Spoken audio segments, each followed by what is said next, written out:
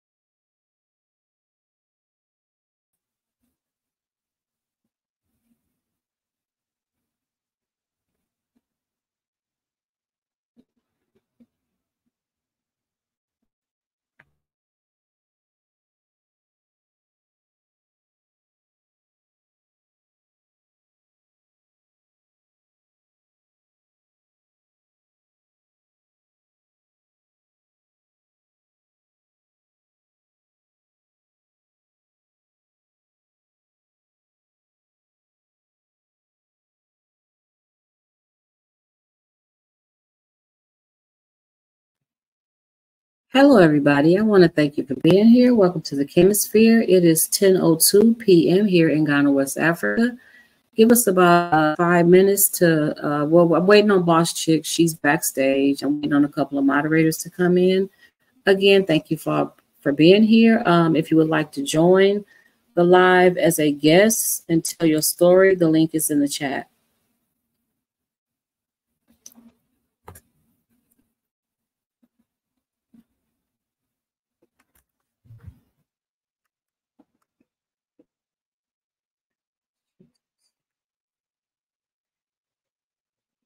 Boss Chick, are you here? What up, though, Radiant Shadow?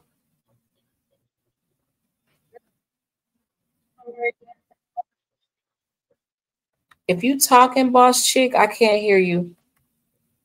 If you would like to join the live and come up and tell your story, the link is in the chat.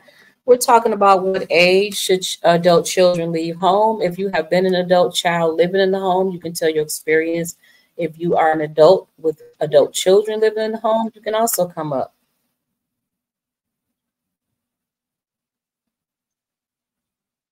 Say something, Boss Chick. Let me check your audio. Welcome. A little like this.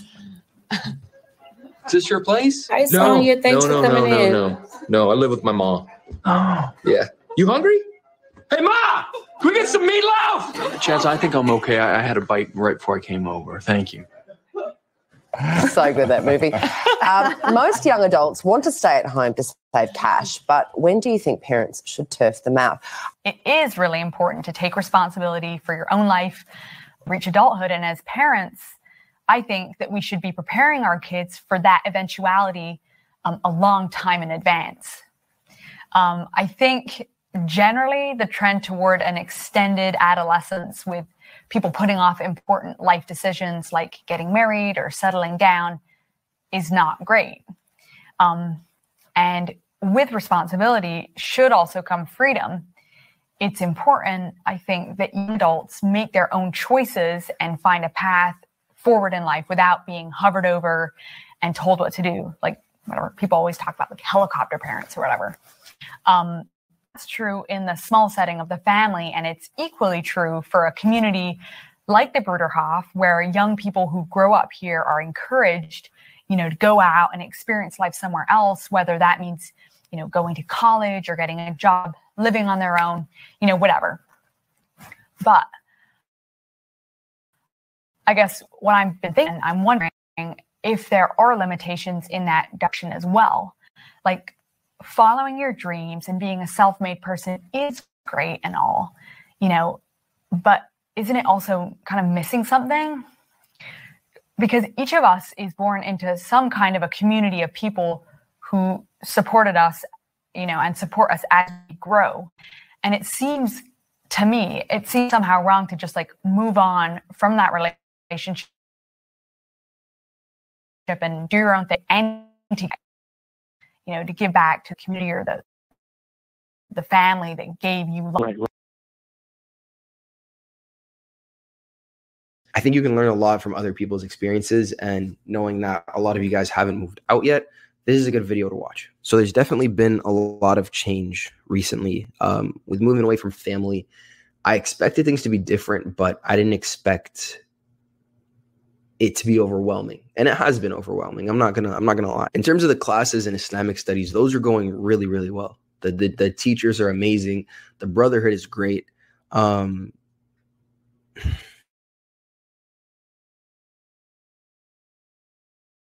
But I think it's just that this is just it. You know what I mean? Like, you're moved out now. You don't have anyone taking care of you. You don't have anyone on your head making sure that you've done your homework, making sure that you're doing all the things you're supposed to do. Nobody's there anymore.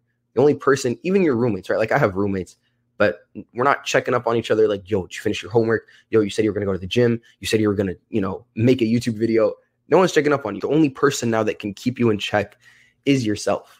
And that's why building that discipline from a young age is so, so important, because I thought I had it down. Like, I that was part of my personality. I'm like, yeah, I'm a disciplined person. I'm motivated. I'm this and that. Now I'm starting to realize that a lot of it was just my parents, right? Which is a good thing. But a lot of it came from the pressure of trying to make them happy, or just maybe the fear of, getting in trouble or whatever if I don't finish my stuff. But now that pressure isn't there anymore, I've become a lot more relaxed, which is not a good thing for me. If any of you know me in person, you know that I'm very, very, like, I have to always stay busy. I'm always doing something. That's just how I operate. But ever since moving out, now that pressure isn't, I don't know exactly what it is, but it's a lack of responsibility. It's a lack of accountability.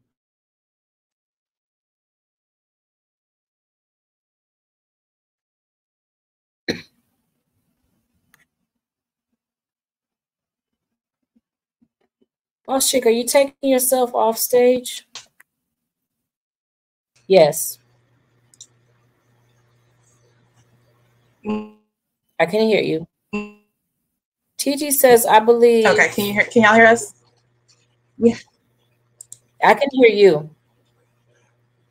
I believe that parents need to teach the kids savings, have at least 3 months to be able to rent in case something happens. Savings, have at least 3 months to be able to pay in case something happens.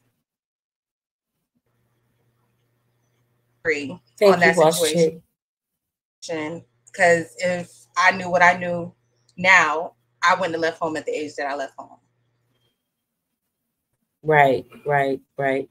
What would you have done and different?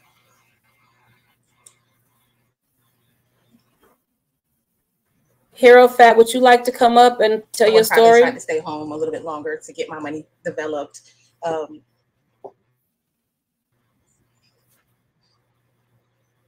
I'm going through this right now. I have an 18-year-old and a 9-year-old. The same.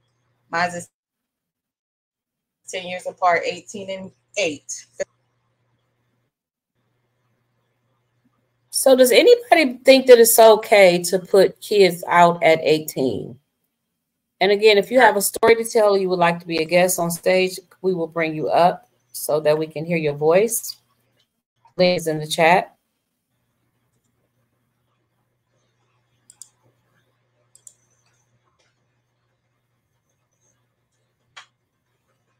So I did move out at 18. I didn't have to move out at 18, but again, you know, you think you've grown. As you grow up as children, the first thing you want is to get your own place. And I moved out of my mom's house into my own apartment. I was bored. I was lonely.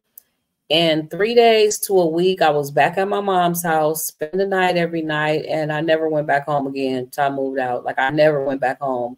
I missed my neighborhood, the kids I grew up with. I was away from everything that I knew at 18. And so I ended up right back at my mom's house and was happy as hell because I was back in my comfort zone. You on stage or let me ask you? Okay. Hello, Hair Fat. Quickly, what's your story? Thanks for coming up.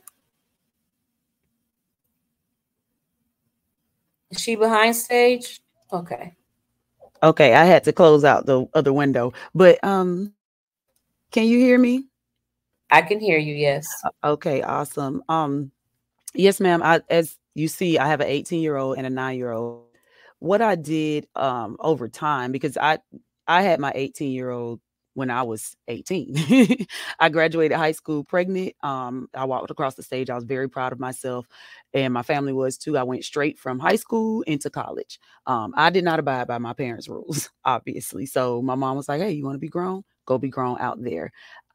She never, how can I say? She didn't force me out or say, hey, at 18, you got to move. She never did that.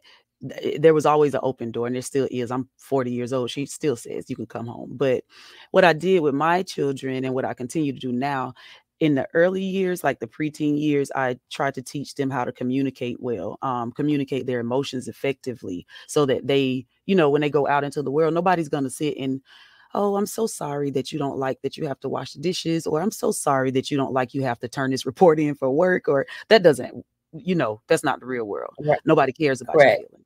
Right. So I think that one thing that is a big, and the younger gentleman that was on that recording, the videos you showed, I agree with him wholeheartedly. It's overwhelming. And part of that overwhelming feeling is emotional. There is no one to keep you accountable, literally. And that's what I experienced with a baby. So imagine that, like my first, I feel like I did fairly well in my early years. My first place was an actual house, all that stuff. But yet and still, my mom taught me finances. So now my 18-year-old and I are sitting down. She's about to get her first job. I work for the Zon, if y'all know. I work for Amazon. So she plans to start there. And it's a tough environment. It's a corporate world, you know, just because, you know, I'm in a warehouse, it doesn't mean it operates any differently. So we're working on how to handle your finances, set up your savings, those types of things. I've told her, as long as you want to live here, you can live here. She doesn't plan on having a spouse or anything right now. So I'm not one of those people get out. You know, I don't believe in that type of thing because that's my baby. You know, other people at certain things, certain countries, even I see the children live in the household until they get married. And the countries I've been in, that's how it is. Ghana's like that. Yeah. And before Ghana, I went to Mexico. And Mexico, they have family homes. Nobody has to move out. And see, I think that's very, it helps the person, the individual that's needing to move or wanting to have to move. It helps them to grow slowly and in an environment that's supportive, because I'm gonna tell you, Lord knows, my first here in America, and I'm part Native American and African American, so I'm brown everywhere. I work in construction outside of Amazon, so I'm not accepted anywhere. I'm a woman doing all the things that women should not do, including overcoming being a teen mom. So I didn't want my child to go through that, and the world didn't get any sweeter or nicer. People are rude. Have you ever lived on the reservation? I lived on a reservation for 6 months. I did not have a bad experience, but it was not the life for me. I felt that I'm more Americanized in the way that I grew up. I grew up in Tallahassee, Florida. When I was on the reservation, I stayed with a family member, and I just, it's kind of, I resonate with you when you said I wasn't connected to the land, and I was right here in America. It's just, I didn't connect with that group of people. Now I know why. It's because, and I believe this strongly, I'm a spiritualist. And if you check out check out my channel. It's tarot. It has nothing to do with this. I enjoy watching your channel for the cultural exposure. That's what I missed about going out there, to be honest. Okay. Now when you were living when you went to live on the reservation, you were living with adults as an adult? Yes, I went out there. I was going through like financial issues. At the time, I didn't have 2 kids. I only had my oldest. And so my oldest was with another family member, and I moved in with a family member that's married to a Native American. My sister married one of those people there, and they allowed me to come and visit, because I was like, she was trying to convince me to move to that area. And I was like, I don't know. All of our family is from Florida. She's out in in Oklahoma. It's like the Texahoma area where Texas and Oklahoma border. And I was hesitant. So that's why it was the same type of experience that you had. Like, I was there to visit. I wanted to see what it was like. Even though I was thinking about moving there, I resonate so much with your experiences for real because of those things. I didn't stay because I didn't see, I would have to become like, you can't live on that reservation without being like a certified indigenous person. I'm gonna state it like that. They make you do paperwork, they make you prove your lineage, all kinds of things that I feel is appropriate, if that's what the agreement was. So I just couldn't do that. And my sister married in, so I left. Okay. Boss Chick, do you have any questions? Can y'all hear me? Yes. Yes, ma'am. I have an echo. Hold on. If anybody would like to come up to the stage, please click the link.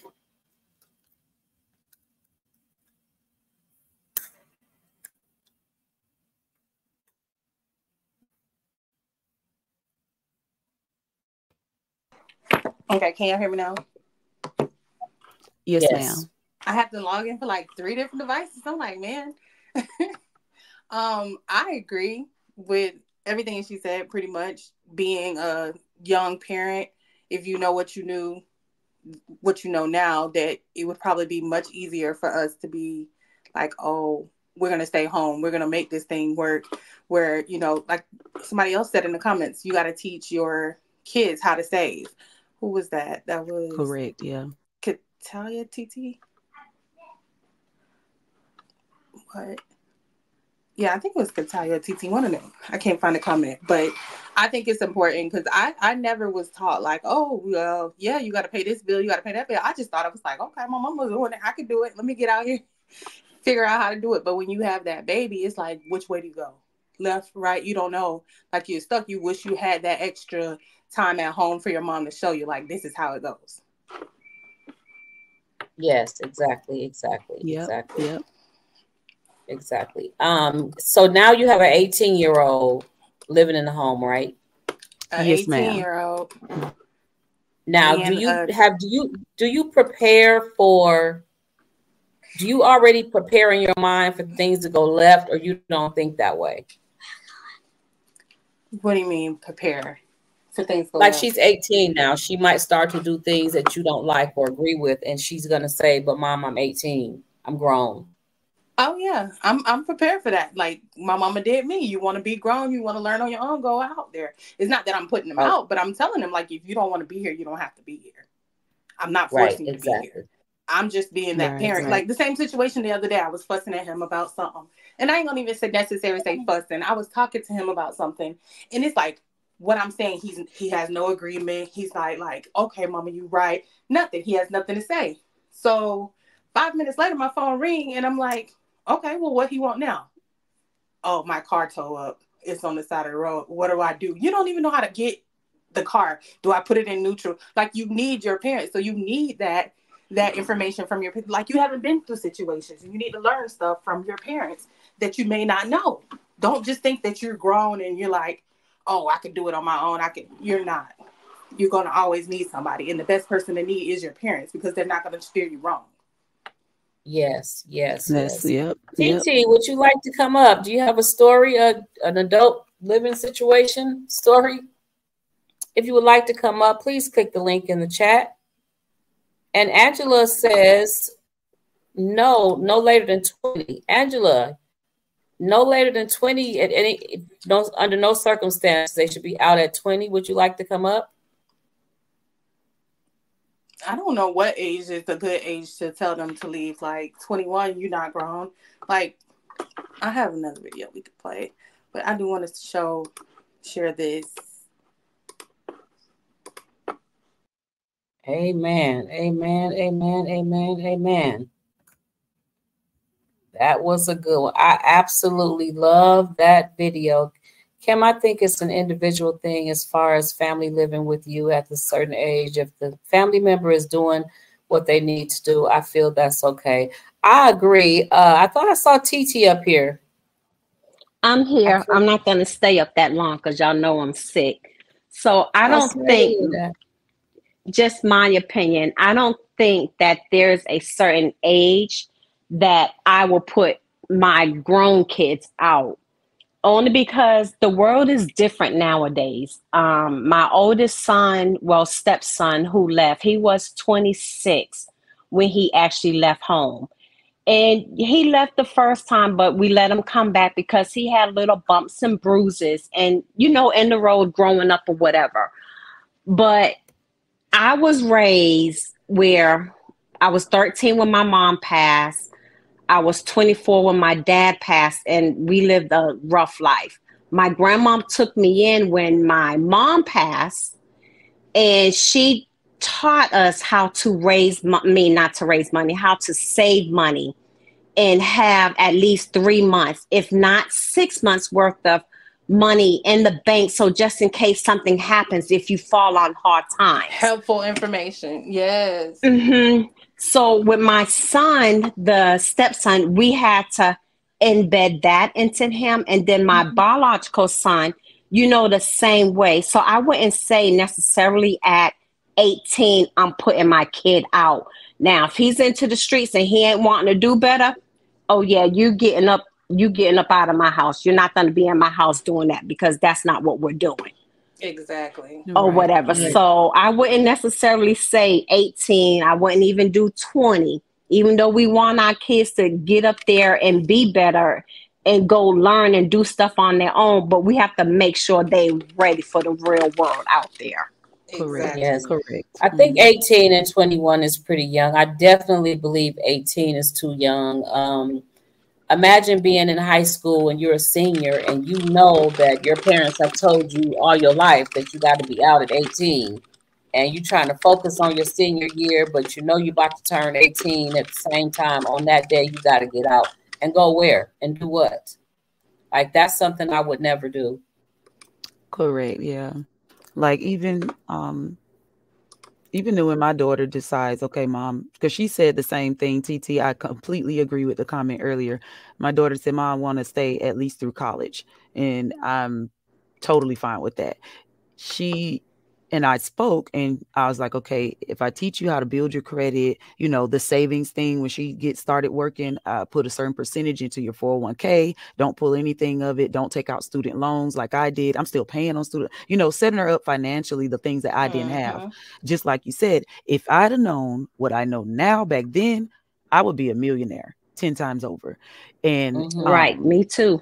Right, exactly, girl. Like, it's like, dang, and not that because my mom, my mom, I ate off China. You know, I grew up partly with my grandparents, but my mom lived in the household. She was well into her 40s, you know, married and everything. But the way that our family operates and the things that we believe, that's normal for us, for the elders to live in the household after they're at a certain age.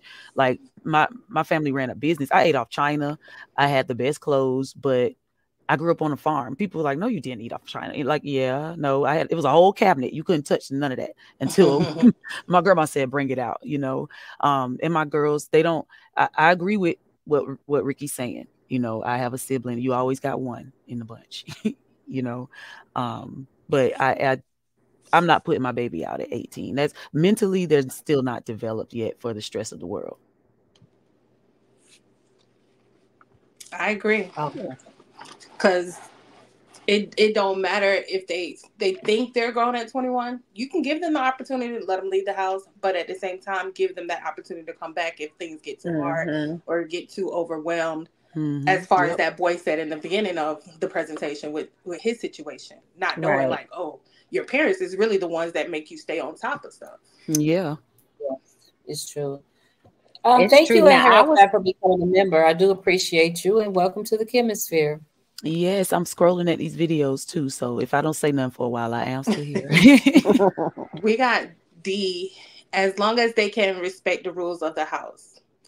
This is a great fact. Yeah. Because you got some of these kids, which I'm not gonna say they all hand inside of your hand or outside of your hand, depending on what color you is. But some kids is just like, no, you gotta let them go. You can't. No matter what you do, no matter what you tell them, it's like they want to live their own life, so you have to put them out. It's even to the point where some adult parents have to kind of evict their kids because they take advantage of it. It's true. Well, so let me ask you. Out of 5, I only had one, and that was my Sagittarius. And I always specified that she was a Sagittarius because it just makes a difference. She was that one she was in the A group in school. She was very, very popular. And in spite of having good grades, she had a problem with authority figures. And so she did not have a problem with the kids at school.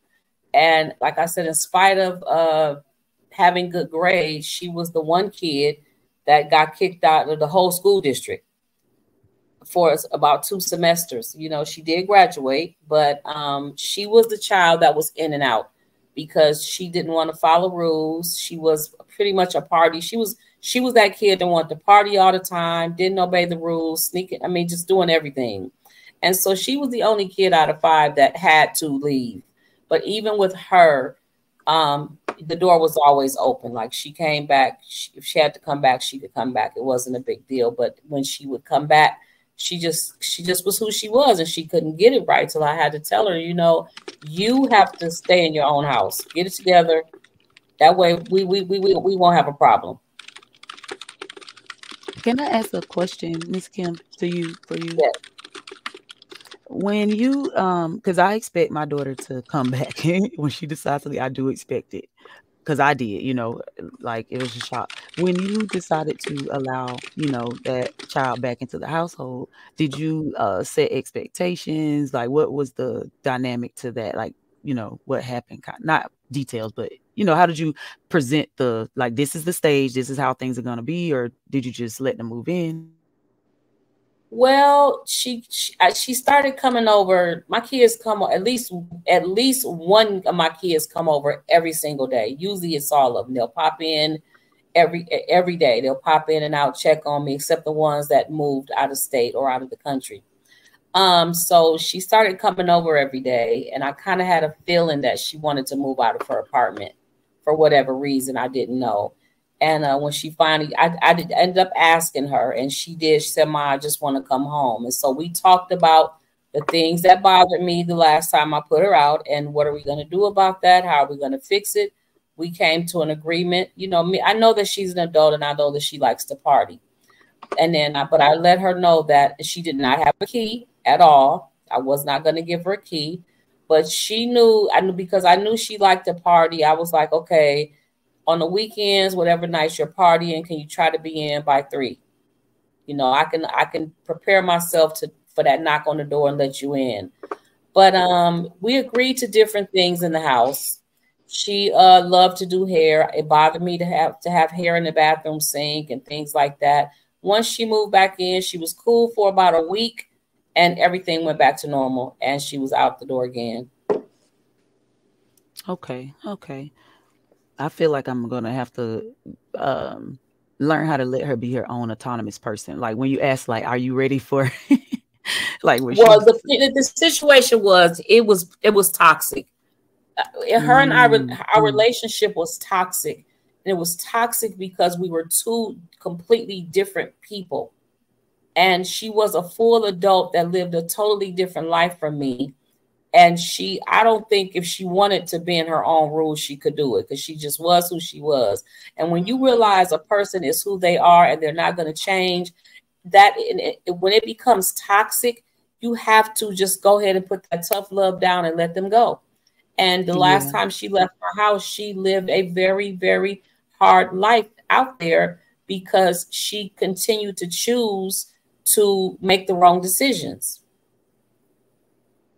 When it gets to the toxicity and starts to affect, I always tell myself, if it starts to make me feel some type of way about me, it's time to stop this. Yes. So are you in a situation where you might have to let somebody go? Not in a parent-child dynamic, no. Sibling wise, like I said, it's always one in a bunch. That's why I asked, because this person and I go through that same, push-pull type of energy, like, and that's the can't get right in my family. Like everybody says it. However, I have rules and we live two different lifestyles. The person that you're describing is sort of kind of what I deal with. She liked to be the life of the party. Like, promise you, if I share her Instagram, you giggle your head off, because she's like that comedic energy in the room. So, but and that's the thing that bothers me. She's never serious. She takes liberties with other people's things, and like, we're just two different people. Now, have you had the talk already? Oh, several times. I've just come to the conclusion that I'm not able to help her in the way that she desires. Like, living with me is just not going to be it. And okay, then it's time for you to have that hard conversation, and it's time for her to go. Oh yes, that's my opinion. Yeah, that's or been the done. ultimatum. Give her the option, like, hey, do you want this help, or if you want to be grown, go ahead.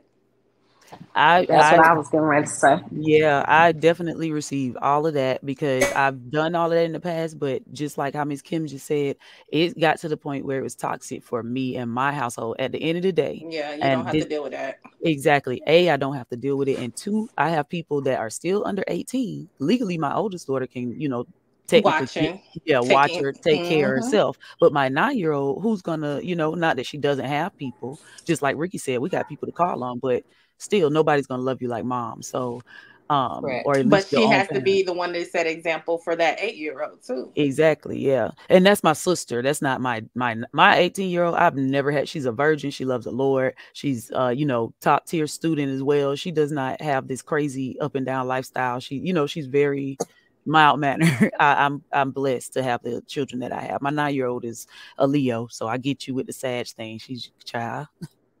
Yeah. We all have one. But I appreciate y'all's advice. I'm still use that, because I know she's gonna try to come back. Yeah, but you got to put your feet down, and it's really hard to leave our families out in the street or leave them in situations where they're uncomfortable. But again, they pull on your heartstrings, and before you know it, they're back in the door again. So what I had to do, I ended up. This is how it was, because I know that's my child. She can pull on my heartstrings. I blocked every number she called me from. I had to stand strong and be strong, and I blocked her from everything. And when I tell you, this girl made fake Instagram accounts, fake anything to get in touch with me. And but in the end, we ended up, bonding and being real cool. So I was here 3 years.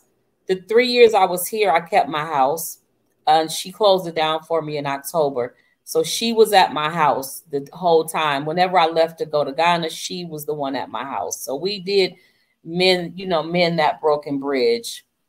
She still is who she is, but she learned how to tone it down a bit, enough where I could deal with it. And see, that's a person that's trying to be receptive to you. I don't have that. So I think I might need to do what you did and just go cold turkey. You know, I like to leave the door open in case that person needs help. But you are saying the same things that my own mom told me, like, hey, baby, look, even I don't, you know, because she does not appreciate, there's no gratitude. And that's where I feel Ricky on, you know. I think he's talking to the people. That's probably why she's not at your mom's house. Yeah. Oh no, Exactly. my mom lives in a different state. She keeps trying to get my mom's address. My mom's like, she gave her the PO box. She gave her the PO box. So I mean, like I said, this might be the time to just go ahead and do that tough love and cut her off. Let her see how those streets are. Yep. I appreciate and trust I'm resonating and I'm receiving. I appreciate y'all. Gratitude given, definitely. Thank you. I appreciate you coming up. So I have a question to go a little bit more deep into it. Do you feel as though at 18, if the kids don't go to college or anything, we know they must get a job, but do you feel as though that a parent should charge the kid some type of rent? Of course. Oh yes, I'm charging my daughter rent. That's why she's getting a job. Yeah. I want her to learn. This is not That's a teaching game. them responsibilities. Yeah, that's responsibility. Right. I didn't know. Okay, I totally agree. I mean, let me just jump in to say this because I'm going to be the eyeball. I did not charge my kids rent when they had to come in my house. I did not charge them rent. You know, they bought food and took care of the things that we needed in the house, but I did nothing in me could charge them rent. I just don't. I mean, even if it's just $100 out of their paycheck, they need to learn some responsibility. Yeah. So even if it's you taking the rent or whatever it is, putting it to the side, and when they're ready to move out, giving them that money so that way they have, like a down payment or something. Yeah. Not necessarily. All I asked them was, if you're going to stay here, I didn't charge them any rent. The deal is save your money and be prepared to get out of here in 2 or 3 months. That, you have to come back home. The kids that had to come back home, well, let me see. I still only had one that had to keep coming back, and that was a Sagittarius, honestly. Let me see. 1, 2. Yeah. The rest of them probably came back. I have a daughter, my baby daughter, who came on here to tell y'all I was okay. She moved out with her husband. She's never moved back in ever. So she moved out after she got married. She never moved back in. There's some times when she'll come and she'll miss her mama. And she'll be sad, and her husband will ask her, you miss your mama, huh? Why don't you just go spend a couple of days with your mama? So she'll come stay a couple of days with me. But the one son that did move back in a couple times, he lived in Mexico. He was a single dad. So what he did was he would bring his kids to me, and he would stay a couple days because the wife was gone. So I would basically keep the children. But the one time he had to move back in for about 5 months, he just kind of took care of business without me having to have him pay rent. But I knew he wasn't coming to stay. It was a temporary situation, so I didn't charge him rent. But I do agree that, charging your children rent, there's nothing bad about it. I don't disagree with it. I just didn't do it personally. Yeah. Right. It makes and in sense. the situation, that makes sense. Yeah, you don't want to kick them while they're down. That's not what I'm saying. Yeah. Like my daughter has a long-term plan to stay here, so have a long-term plan to she was saying take that money, put into a savings or IUL or build some wealth, not just richness but wealth for a long-lasting time. Right. LaDon, right. What do you mean? What is the parent leave home? Can you rephrase that for us? And if I need to drop down for somebody else to come up, I will. Just let me know. No, you're fine. We got some more spots over there. I just want to know what she mean. Do the parents pick up and leave the home and just leave the house to the kids? Because they're gonna be in there living with no lights. LaDon, who was it? It's posted on the It's posted on the chat. LaDon Malone. What does the parents leave home? What if the parent leaves home? Can you come up and what if I can't even find the what is the put it back, boss chick? What is the parents leave home? Are you saying what if we get frustrated and leave our own house? That's what I want to know. I'm not doing that. LaDon, can you come up stage? Can you click the link and come up? Please. I'm definitely not doing that.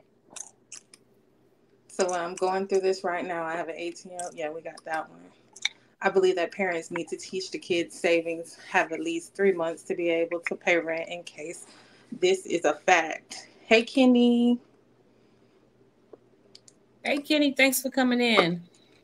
Katalia, well, I have 3 boys. My oldest son has his own, but if he falls short on hard times, my boys can come home. My grandma always had the open door policy. Yep. Yeah. Mm-hmm. Yeah. You could always go to grandma's house or auntie house. I have an Always. auntie right now. I can go and lay. She got a whole room. Grandma's door is always open. Well, my mama's door was always open. Malone, can you come up and explain your comment, please? Okay, let's assume she's saying what if the parent moves out. So I'm assuming she's saying we get sick of our kids and move out of our own house. That's a no for me. That's Yeah. I can see the frustration. I can see it. I really can, but that would be a no for me. To get so frustrated and leave my own home. I taught my kids some life lessons that I failed at in phase based on certain factors. I can't wait to talk about this. Okay, we got that. Hi, Barbara. Make sure y'all like, comment, hit the like button, and subscribe. Thank you. If you would like to join the chat, please hit the link in the description, the link in the comments, and we'll bring you on stage. The conversation is at what age is it okay? At what age should adult children leave the home? And we've gotten a lot of different answers. Now I'm focused on this other one that says, what if the parent leaves the home? And that's just kind of stuck in my head right now. So how do you feel about it? I mean, do you think, has anybody been in a situation where they was ready to leave their own home? I'm pretty sure. I have some I'm videos sure I it want to touch was. bases on. But TT, when you said that your son left at 26, do you think that you set him up for success, that he was ready to leave? So with my stepson, he was the last one to actually leave. If I was involved way beforehand, absolutely he would have been set up. But he was not set up until he actually moved in with me and my husband. And then we started showing him and teaching him the finance of how it is or how important it is to save. We charged him rent, but when he left, we gave him that money to use while he was out there. And he appreciated now. He ain't been back in 3 years. Let me knock on some wood. Yes, girl, good job. So he's doing good right now. And it's rough out there because at first he left first, gone maybe about 6 months, came back home. I don't think I would ever tell my kids, no, they can't come back, depending on what they doing out there. If they're not doing nothing, you can't walk through my door. You could come and visit and we could sit down and talk, but you leaving the house that night. Right. You said don't even stay the night, huh? You're not even staying the night. I ain't mad at that. That. You know what? I need to do that with some people, like, because they linger and they know they're not welcome, like that. Right. And I'll share a little story real quick, boss chick. With you all before you start the videos.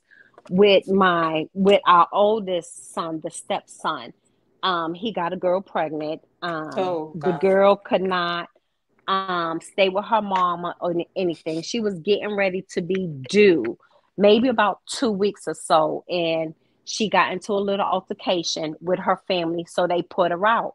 So he came to us and was like, hey, she's carrying my baby. She ain't got nowhere to go. Is it possible she could stay with us for a month? So we're like, sure, no problem. We could do a month. I didn't want to But anywho, she ended up Did they staying sleep in a separate year. rooms? No, because she's already knocked up. Absolutely. No, absolutely. But I told him, I don't care if y'all got a baby. Y'all won't be doing nothing up in here. Now, if they did it while I was gone, then it's different. You know what I'm saying? Right. But they was in separate rooms, the whole 9 yards. Because I grew up old-fashioned. If I needed to have company at the house, my grandma was like, y'all not to be in the living room. You could be in your room, but the door's not to be open. Yep. Or whatever. So it's like once we hit that year mark, I had to tell her, well, actually 9-month mark, hey, you got about 3 months and you will need to be finding a place of your own because you got to get up out of here. Yeah. Yeah. Because we started clashing and I'm like, I'm not getting ready to be uncomfortable inside my own. In my own, right. Walking around with my face frowned up. Thank you. Right. It's no way. Now, I would like to ask you a question. When they heard the news, like not the news, but your decision, like, okay, this is the terms, and no, because some people would call that an ultimatum. Oh, how could you do that? Da, da, da, da. What was that like presenting it to them? How did they react? I guess I want to know, like, because I need to prepare myself. So honestly, I truly believe that they was actually expecting it. I don't think I don't think she actually thought that we was going to allow her to stay longer than what we did, to stay as long as we did or whatever. But we're like, she has our grandkid. We just can put the grandkid out. But I was at the point where, hey, you could leave, but the grandkid could stay. So she was pretty much accepted to it. I helped both of them, drove around trying to find places just so she didn't feel overwhelmed or like I was just throwing her out there. Furniture, we helped them with the furniture, the whole 9 yards. So I think they was pretty much knew it was coming. So it wasn't like a negative feedback with us. Yeah. Okay. They accepted it. Okay. Yeah. Okay. If you would like to join the chat, please click the link in the description box. You got to start your video now, Boss Chick? No, we're going to look at some more comments before we look at some more videos. Okay. We have Katalia. I would never put my kids out at 18, not at all, but I've been on my own since I was 15 years old, never went back at all. I agree. Wow. You were out at 15? Wow. Yeah. She left at 15, she said? Yes, ma'am. Yeah. That's when I started thinking I was grown and started smelling myself. My mom was like, oh, you're grown, go ahead, get out. You 16? But at the same time, I still went to school and I still graduated. So like that boy said, I still wanted to make my parent proud. Right. Yeah. I would still like to hear about her experience though, because I was allowed, I had boyfriends and stuff, but it was the same thing. Come in the front door, leave out the front door. Y'all got to be seen. My grandma was the type, even married couples sleep in separate rooms because ain't no conjugating up in here type thing. The only person conjugating her house is her. So 15 is young. Yeah, 15 is young. And I if she can hear us, I want to hear about that. Yeah. Now I'm just kind of like that too. I don't it's really weird when I have had to have married couples live in my house because you just don't want to accidentally hear nothing at all. Right. And so they shouldn't even be doing nothing in nobody else's house. Yeah, you shouldn't feel comfortable enough to do that in nobody else's house. Right. Exactly. I agree. I mean, I did not have a problem with that. Yes, girl. I mean, if you got somebody coming out of town and they with their husband and they just staying a couple nights and you're probably gonna hear some stuff. This is why I want to be wealthy enough to have a mother-in-law house. Yeah, no, a mother, be on a whole different something. Yeah, go to your compound. Yeah, go to your compound, exactly. To the back, right. My uncle actually said something about that. He said we should start a family compound. Basically keeping the money coming back to the family. Coming to the family. Yeah. That's literally what the Native Americans are doing. It's a good idea. If the family can work like that, it's a good idea. People should, I mean, that's just how it should be. We shouldn't have to all separate and be in different states and countries and across trying and struggling to pay 5 different mortgages and 5 different rents when we can all just kind of find a way to live together. Yeah, we got 1, 2, 3 grandmas in one area babysitting all the kids while the adults outside, you know, plowing the field and pulling apples and stuff off the tree for the family to sit down and eat 15 deep later. You know, I would think that would be a successful family. And that's how a lot of people families stay together. Like who said that? The Native Americans still do that? Yeah, I said that because they do. Still do Mexicans, it in Tijuana for sure. Yep, it's a lot of Africans. Yep, it's something called an Osu that my aunt told me about. She's married to a Ghanaian man, so that's why I started watching it. I told my auntie that. I was like, look, and but yeah, so they have something called an Osu where you put, like, the family collectively puts a certain amount in each month, and then at a certain time in the year that they all agree upon, one person gets the pot, and they do that every year. And it rotates who gets the pot, and that, I mean, we're starting one. My dad's, you know, talking with other family, trying to get a family compound started. Because, I mean, let's be real. Nowadays, they have things like martial law where they can come in and just take over your house, stating that it's for the governmental need and all this other stuff. I don't want to go experiencing that, you know, and it happens mostly in developed cities. So we gotta, you know, I agree. Teach them while they're young. I think 18 is still getting out of the house. That's too young. Mentally, it's just not gonna happen. Now, emotionally, if you talk about, we have like a compound, okay, yeah, they're right down the street. I can walk exactly. But to literally just put them out and be like, you go stay in Dallas and I stay here in Florida, like, no. I told my daughter, know which way to go. Right. I told my daughter, don't be surprised if she try to move out of state and I'm sitting in the living room when she come home, because I'm stalking you. Yes, I know that's right. Your sister's with your auntie and I'm stalking you. It's nice. I like to fly, so let me fly. The issue seems to come down to one thing, that this is wealth. Most Gen Y and Gen Z don't have the wealth to buy a home. Totally right, Safe Brother. Yep. I saw think something. that Gen Y and Gen Z. Well, okay. I think that's like my generation, like the ages 40. Yeah, that's us. Yeah.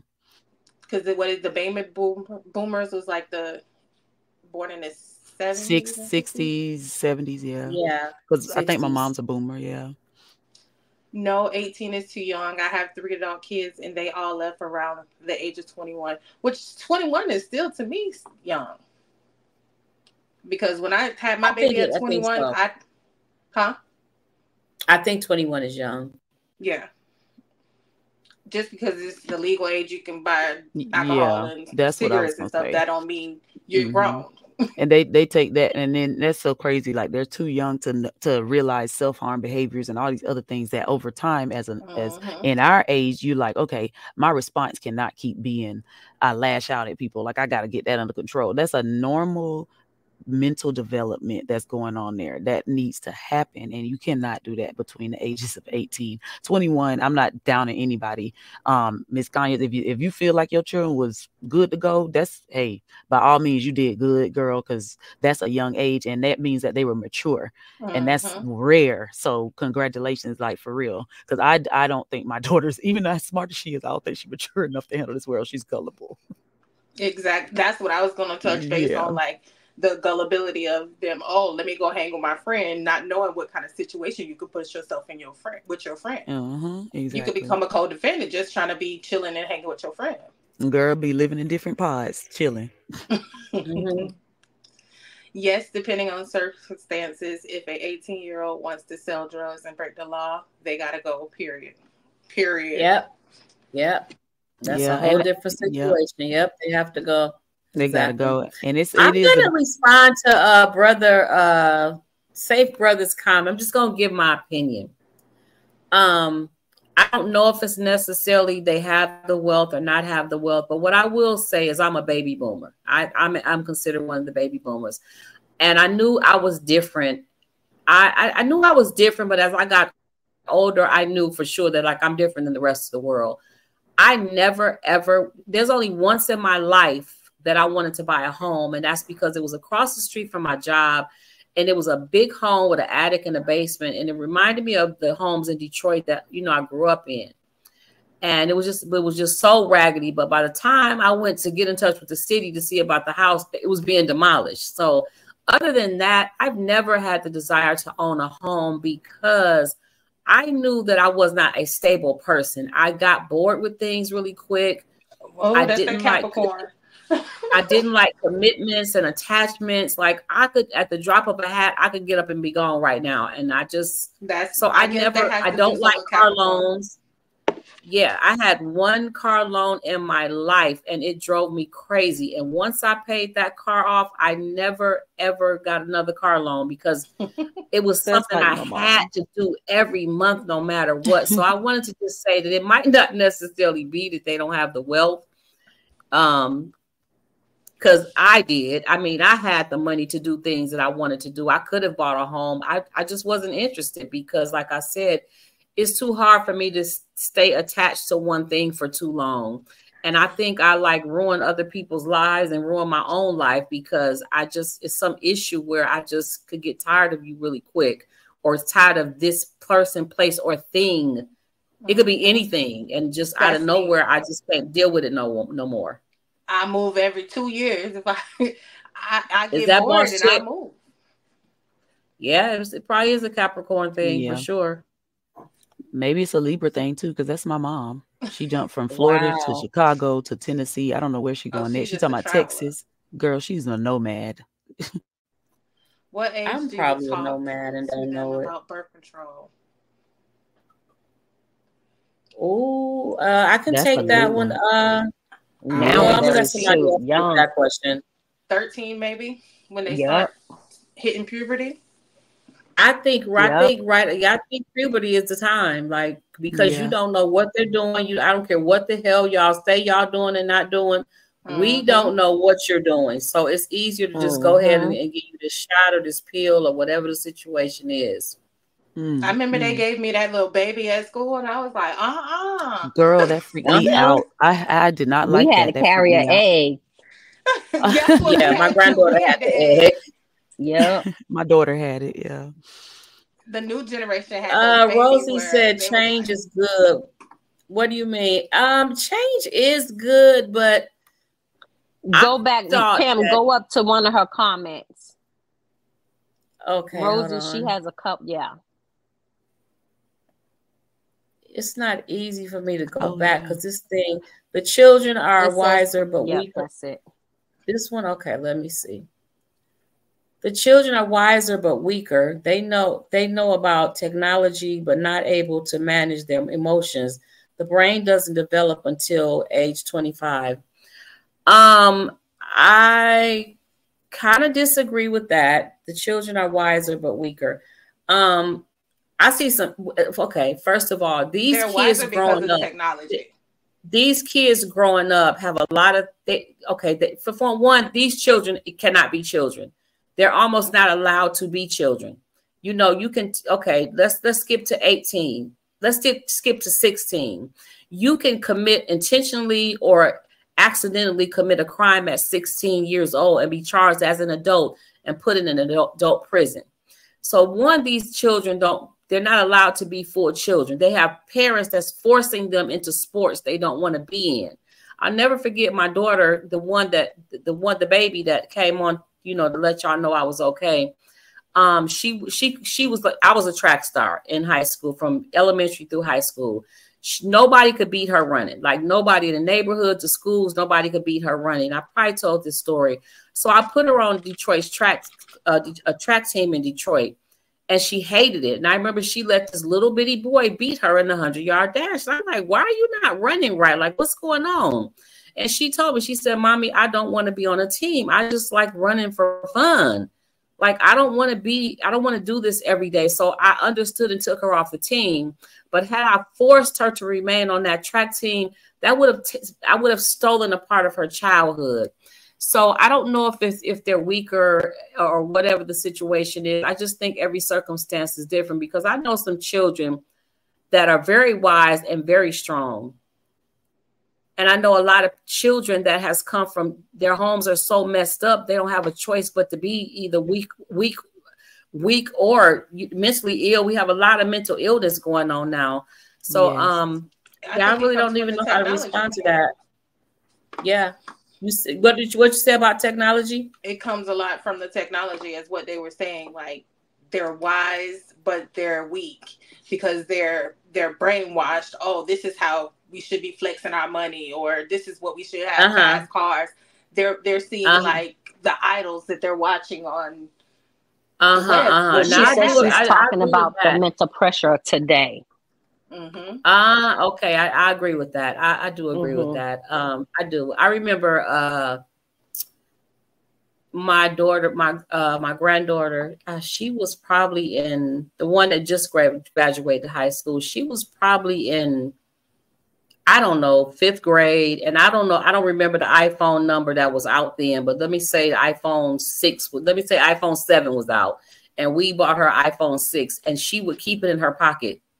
And she was ashamed to pull it out. And I asked her one day, like, why are you ashamed to pull your iPhone out? She said, because Grandma, it's the iPhone. My mama just said it's the iPhone 6. And I was like, what's wrong with iPhone 6? Not even a 6, a SE. I didn't know that the school she went to was like this. She went to like a private school, but I didn't know that the people at the school was like really into fashion and name brand stuff and things like that. And so it made a big difference that she had last year's iPhone. Yes. But so, yeah, I mean, can you imagine just you got an iPhone in the 5th grade and you shame to pull it out because you don't have the newest one?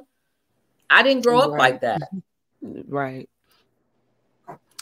May I say something along the lines of the electronics and the, stuff like that?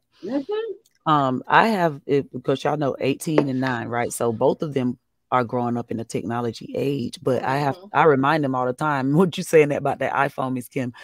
I remember when your Apple was Macintosh. Okay. I remember when TVs were big boxes with 2 big speaker things and some, I don't know what those coverings were. Flat screens that sat on the floor. That sat on the floor. Exactly. I remember 8 tracks. I remember, like, I'm not that young, but I'm not that old either. And I know Miss Kim remember it.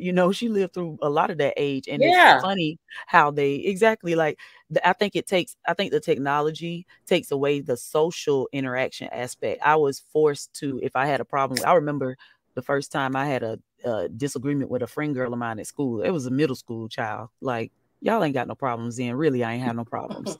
So what I'm mad for? And the girl was just poking the bear, and I was getting ready to fight, and people are like, I've never seen you like this. And I just realized then, like, this is my behavior. And even at that young age, gaining emotional intelligence, like, it took away it. If you get mad at somebody on the internet, what you do? Block. There's no closure. There's no, let me tell you off. Let me clear my mind. That's why I said, like, along the lines of people coming at you, no, speak your piece and then walk away. Because at the end of the day, you got to clear your cipher so that you can receive. Forgive them so you're not blocked. And wish blessings on them. Just like God said, wish blessings on your enemy. Pray blessings for them because He'll only bless you even more. So I think it takes away that interaction, like this right here. This right here. What's wrong with like the going to the park and skateboarding and all that type of stuff. Like, I remember sitting in trees with my friends, the magnolia trees. Like, I grew up on the farm. Hopscotch, girl, look, don't get it twisted with that double dutch. I mean, all of our games were outside. We stayed outside. We didn't go in the house. Yep, I had dogs. As soon as you go in the house, one of your parents wanted you to do something. Do something. Yep. Nope. I hated snapping peas. That was it. Doing something. I stayed out the door. We even stayed out the door. This is what I tell people. So funny. I ate off China, but I grew up on a farm. I did not want to go inside so bad. Those water spigots, like they would put a faucet and it curved down like a cane. We had those all over the property, and I would go to those to get water versus going inside to get cold. Yep, exactly. That's why people drank out of water hose. Or the water hose. Or the water hose. Yep. My grandma had pecan trees, plum trees, like little stuff out there. Like fig trees. We'll go out there so we don't have to go in the house. Don't go in the house. We did that though, because we was gonna get a whooping and we had to stay out the door all day. Because she said every time one of y'all come in, I'm gonna get one of y'all because y'all gonna get tired. Kenny said he was always outside. Always. Right, Kenny. Right. What did TT say? I believe depending on the circumstances, I feel if they are in school, no, they should stay at home. And now if they not trying to better themselves, I feel they need to be on their own. Correct, TT. Agreed. Because they're gonna need that help when they're in school. I mean, just like that boy was saying, he needed his parents to still say, hey, get your assignment done. make sure you go to class on time. Like, they still need that. Some use social media to meet up and fight, or that was another point I was going to touch base on with the cyberbullying and how the kids nowadays, they want to be bad, and they be like, oh, let's go put this on the internet. Yeah. Not realizing this is forever. Now, this is forever. It's in the atmosphere. Yeah, but you know what? Somebody says something about forgive your enemies and, you know, wish them well. You know, for the first, I'm 61 years old. I'm grown, but for the first time in my life, due to social media, I find it hard. I'm finding it hard to forgive people and wish them well. And I thought that's strange because I've never been that person. And now that I'm on social media, and social media kind of hit me overnight and in the face, I am really finding it hard to forgive people and wish them well. And I'm telling you, I've never experienced that before. So that's something I have to pray about on my own self. Like, I really have to pray about that. Because I need to forgive a lot of people and I need to wish them well. And I refuse. And I think I'm just, God knows that I don't want to be that way, but right now that's where I'm stuck. And I just kind of leave that between me and God. But yeah, so I can understand how social media can do to what it can do to these young children's minds. Right. It's too much already. And then trying to learn how to survive on your own. Some parents need their children to stay home for various reasons, such as if the parent has health issues and needs someone to help them with different responsibilities. I've seen that as well. Well, some kids do like to leave the home, but then end up having to move back because of that situation. Detroit to Africa. What up, though? Where are you from in Detroit?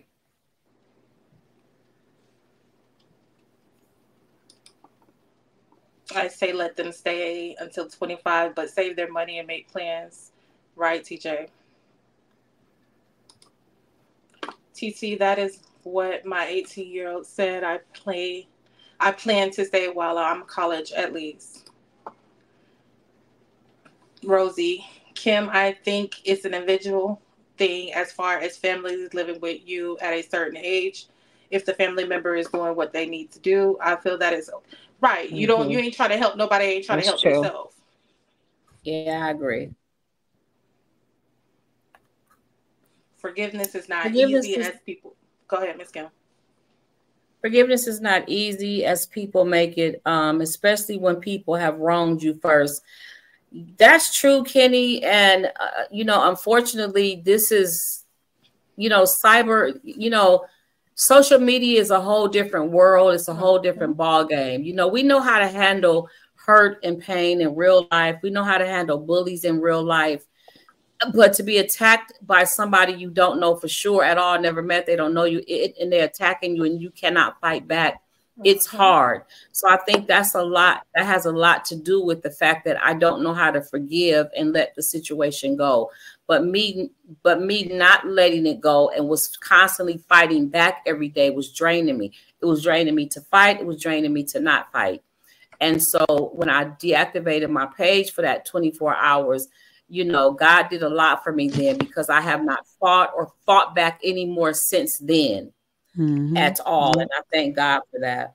Let go and let God. Yeah, that's the piece that I'm talking about. Yeah, that's what I said. Let it go, wishing well. Like, I'm not going to retaliate, but that don't mean I got to be in your atmosphere and you be in mine. Now, I have definitely cut people off because they just wrong me and I don't see no getting it right.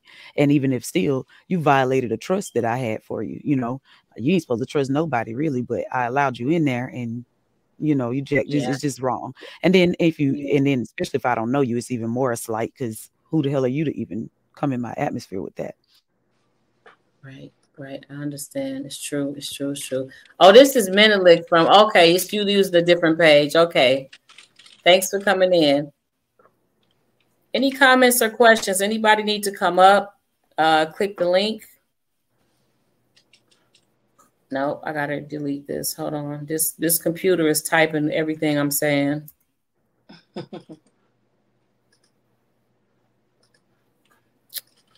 Boss Chick, can you post the link? Because every time I breathe, this computer is typing it. Yeah.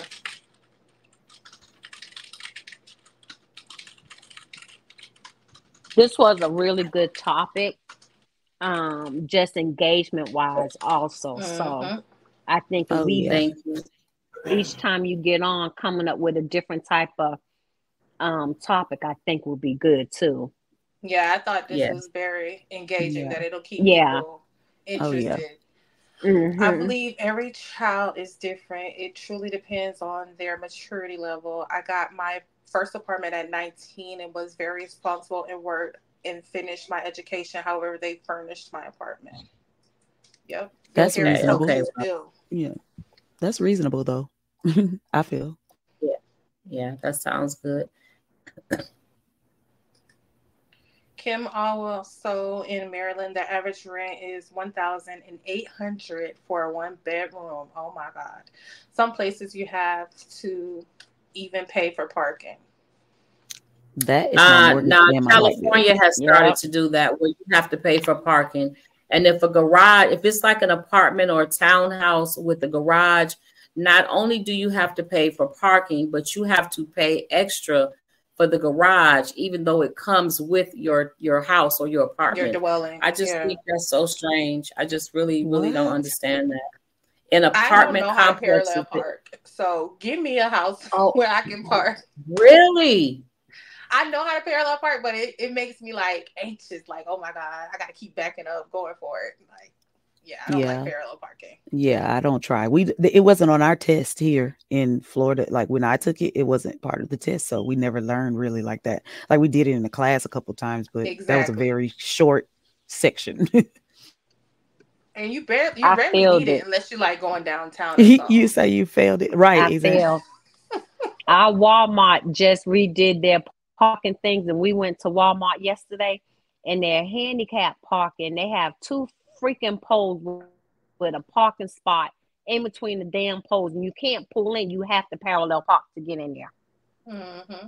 I was pissed off. Our Walmart got that one too. I was pissed. So I have a question because everybody keeps mentioning the money setup. What things do you think the child should be like taught as far as like money goes, financial knowledge and stuff like that goes? PT, you got that. The 401k plans. Yeah. Money saving tips. Credit. All that. Credit is a big one. And if they have a job. She'll be back, though. Where'd she go? I think she dropped. Let me send her a link. Okay. I think like if it's their first job, even if it's $25, opening up a savings account, having them put $25 inside that savings account. They won't gain a lot of money off of it, but at least they could see that they're getting something. Right. Well, I mean, my 401k is kind of like $25, $50, and after a couple years, it adds up. It adds up. Yeah, absolutely. I know. I know the Zons. I told my daughter she's gonna put the highest percentage in her 401k thing because we can draw for that while she's in school, and you can get the tax while they draw it and don't have to worry about it on your tax return. Boom, money right there. Mm-hmm. And I agree with Boss Chick. Like credit. My grandmom told me when I was in high school, I was just becoming a senior. She said, we're going to get you a credit card so we could start establishing your credit. I was like, well, hell, I don't even have a job yet. She was like, it's okay. You know, I was collecting Social Security because my mom had passed. She says, and you don't have to spend a lot. So you spend, say, $25 one month. You pay that following month when the bill comes out, you pay $10 towards it. Yeah. Then that next month, you go ahead and you pay the card off just to start establishing some type of credit. So I was scared at first. And to this day, I only have one credit card. Yeah, and I'm 51. Wow. Yeah. Yeah, I got 2. Yeah, that's it. Well, okay, you know I'm lying. I do. I have 2 now. I do. I have 2. I just told the story.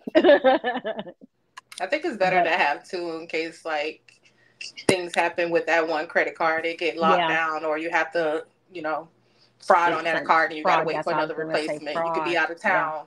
Right. It's happening. And I just got my second credit card maybe a year and a half, 2 years ago. And that's the only reason I think, if I remember, is why, because my one credit card had fraud on it. And I had to get a new one. And I was like, ain't this about a bleep bleep? At one point, I had like 4, and tax time came. I was like, okay, I'm going to pay this little $300. Pay it off. Yes, I paid off.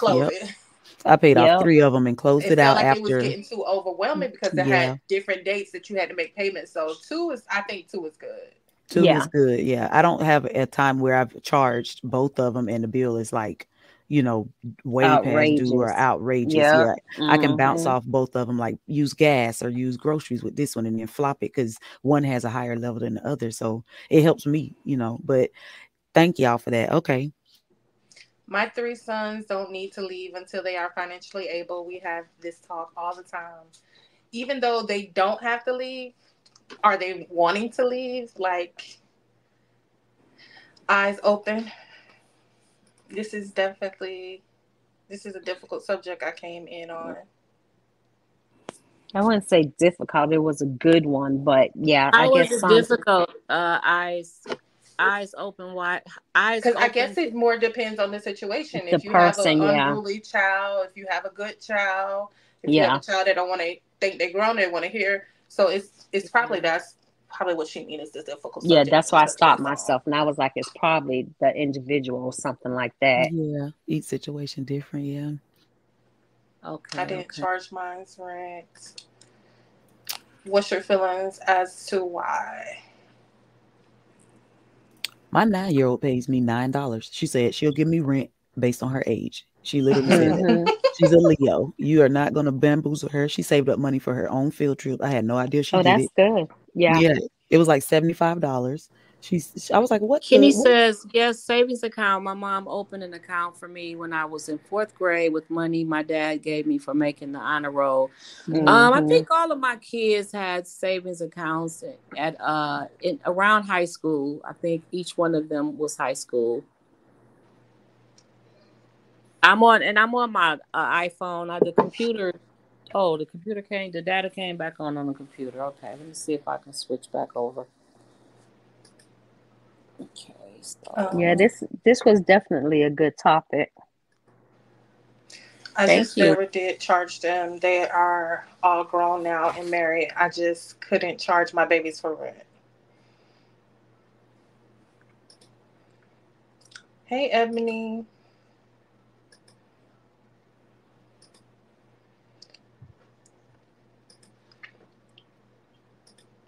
Am I in Boss Chick? Okay. Yes. Why not charge them rent and then save it for them for when they move? Good points. Good points.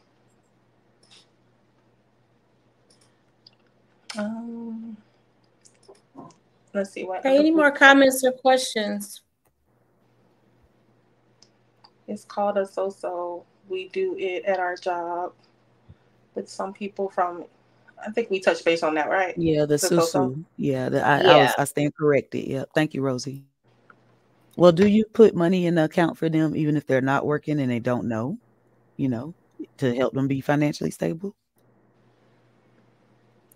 Are you asking the question? Yeah. Oh, yes, ma'am. Look at the girl. What's the girl name that got stolen at birth and her parents had all that money for her, but when she finally aged out of the 18, y'all seen that story? Stolen at birth? Oh, yeah. She was mad about her money. Familiar. Right.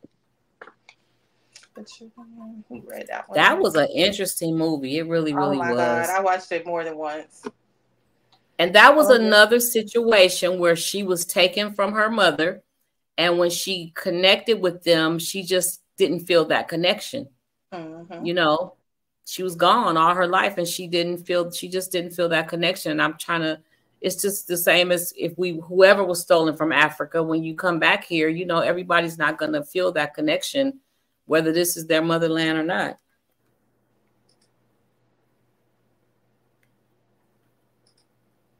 Okay, we're going to look at this video here because this was going back to some of those unruly kids.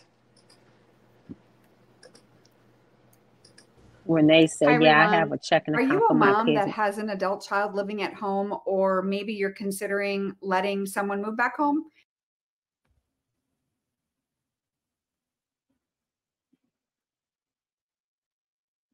You said Renee said what?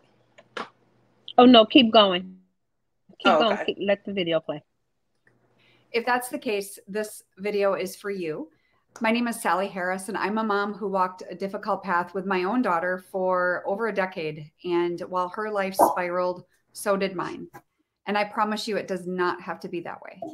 And so today I want to talk about that because I have a lot of moms that I serve that either have a child at home right now for various reasons, or they're considering letting them come back. And so there's some things that I always share with them that I want to share with you in regards to that. So one thing, the first and foremost is ask yourself why. Why are they moving back home? Is it because they're at home for summer during college? Is it because they lost their job? Are they getting a divorce? You know, those are pretty common reasons. Now, if they're homeless and they're not working and they refuse to get a job and all of that, then in my opinion, you're setting yourself up for failure. Not because you don't love your child, but you can't help someone who's not willing to help themselves.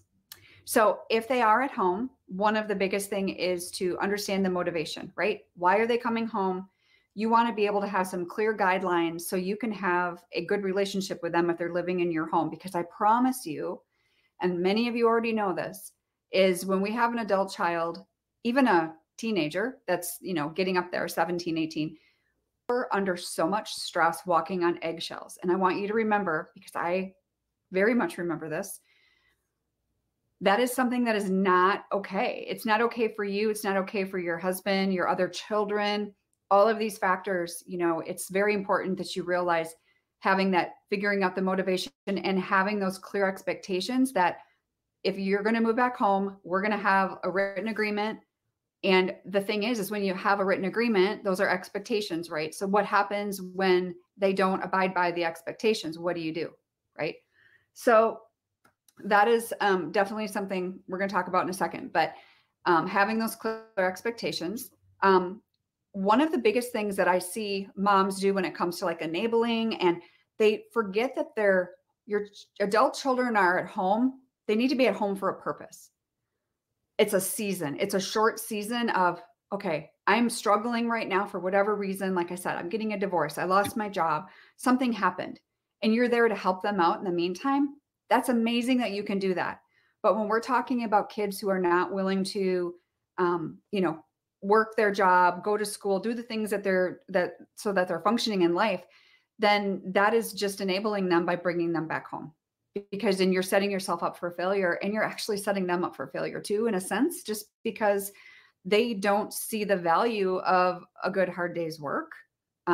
If mom and dad are providing everything, all their needs are met, and they're not having to work, and maybe there's drugs involved, maybe there's not, maybe there's mental illness involved, maybe there's not.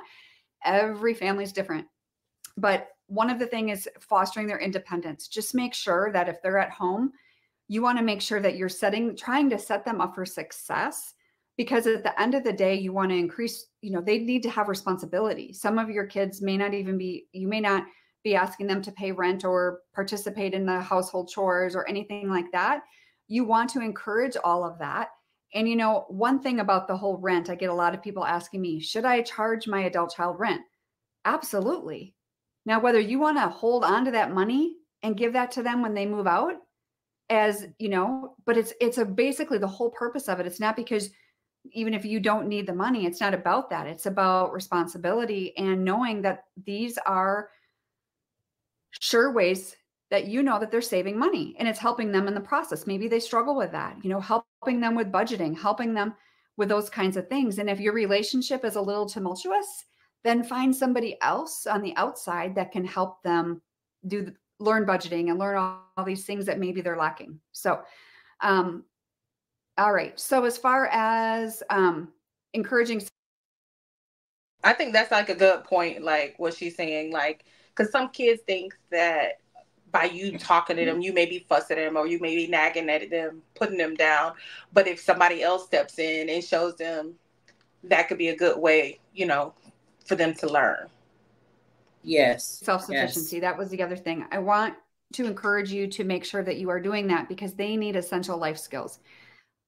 Whether, you know, we talked about budgeting. What about cooking? What about doing laundry? What about all of these things? I talk to a lot of moms who have never stopped doing these things for their children. Now, they're not 10 anymore, right? They're grown adults, but yet you're still out there doing all this stuff for them that they could be doing for themselves. Cole, he's my miracle child. I think that's where I fell at, because with my oldest son, I still like, no, don't touch my washing machine because you might not do it right. Or I go outside and cut my own grass because I want it to look the way I want it to look. Who's that talking? TT or Boss Chick? Me, Boss Chick.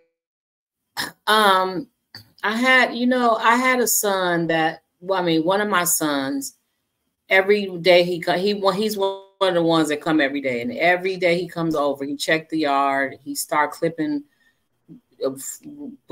trees, bushes, whatever, and he always waters the grass, and that's something that I like to do.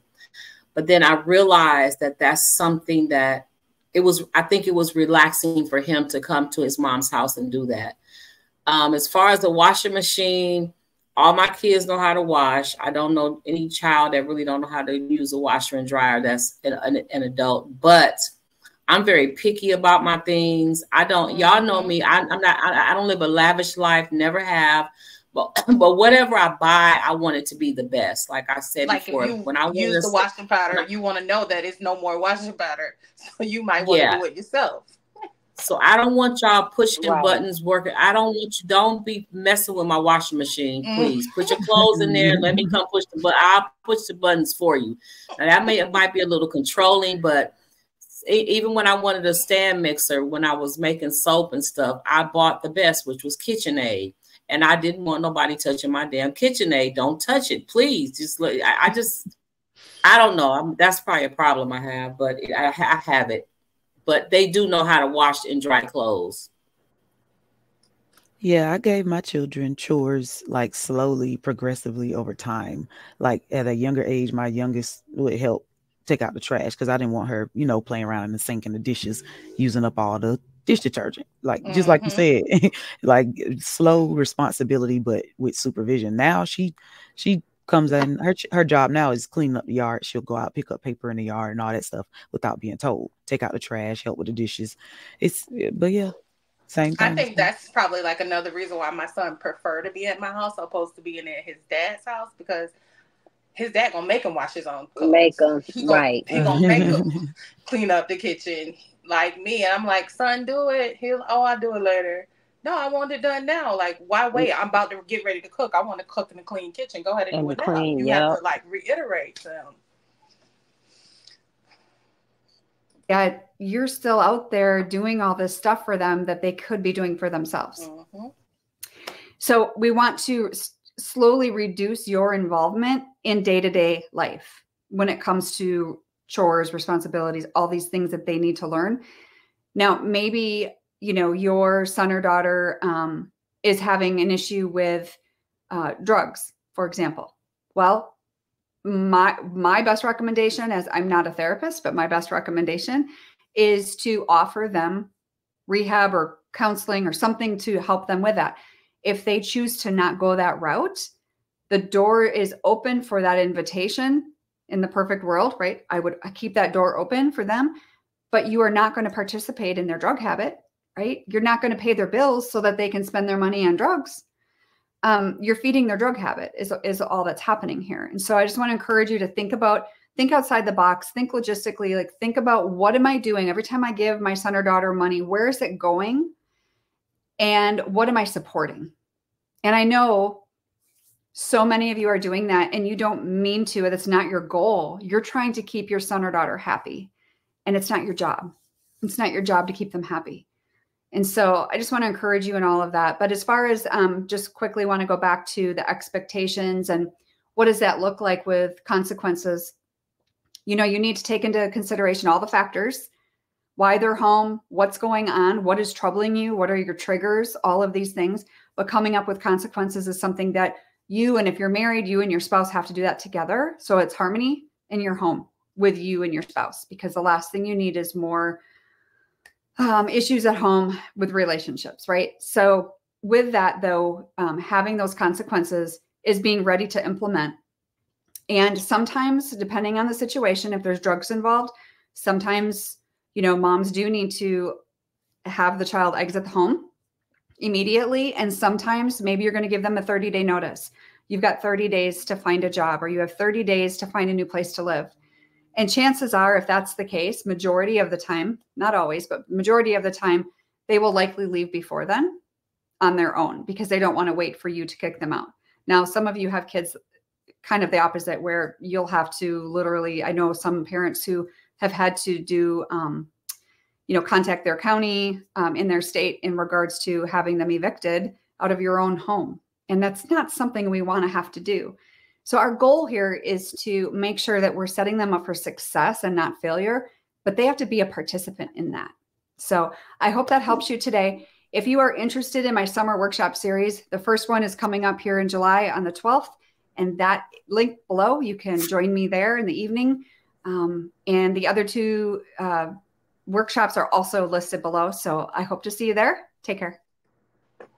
She makes some interesting points.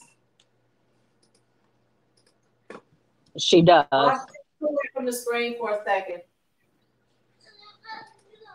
You said You what? hear me? I left the screen for a second. I'll be right back. Oh, okay. Okay. Yeah, she made some interesting points in, setting your kids up for success, not for failure. So if you're washing their clothes, or literally one day I went outside, my son's car was dirty. I was like, let me wash this car. Instead of making him get out there and do it, teaching him his own responsibility. You have to let them step up and be their own self. Right. And adding to that point, I was just going to say, the parent has to accept that is an autonomous person. They have their own mind, their own thing going on. And if it doesn't mesh with what you have going on, then it's time to make hard decisions, but trying to teach them and help them. I see what she's saying. She made some interesting points and techniques in how to slowly relinquish the responsibility to them. Sonia says, absolutely. Kenny said, kids today don't know how easy they have it. We had to literally chop wood out in the country. You ain't never lie. That the whole truth. I know my dad can tell us, like, when he was younger, that he had to go to work with his mom.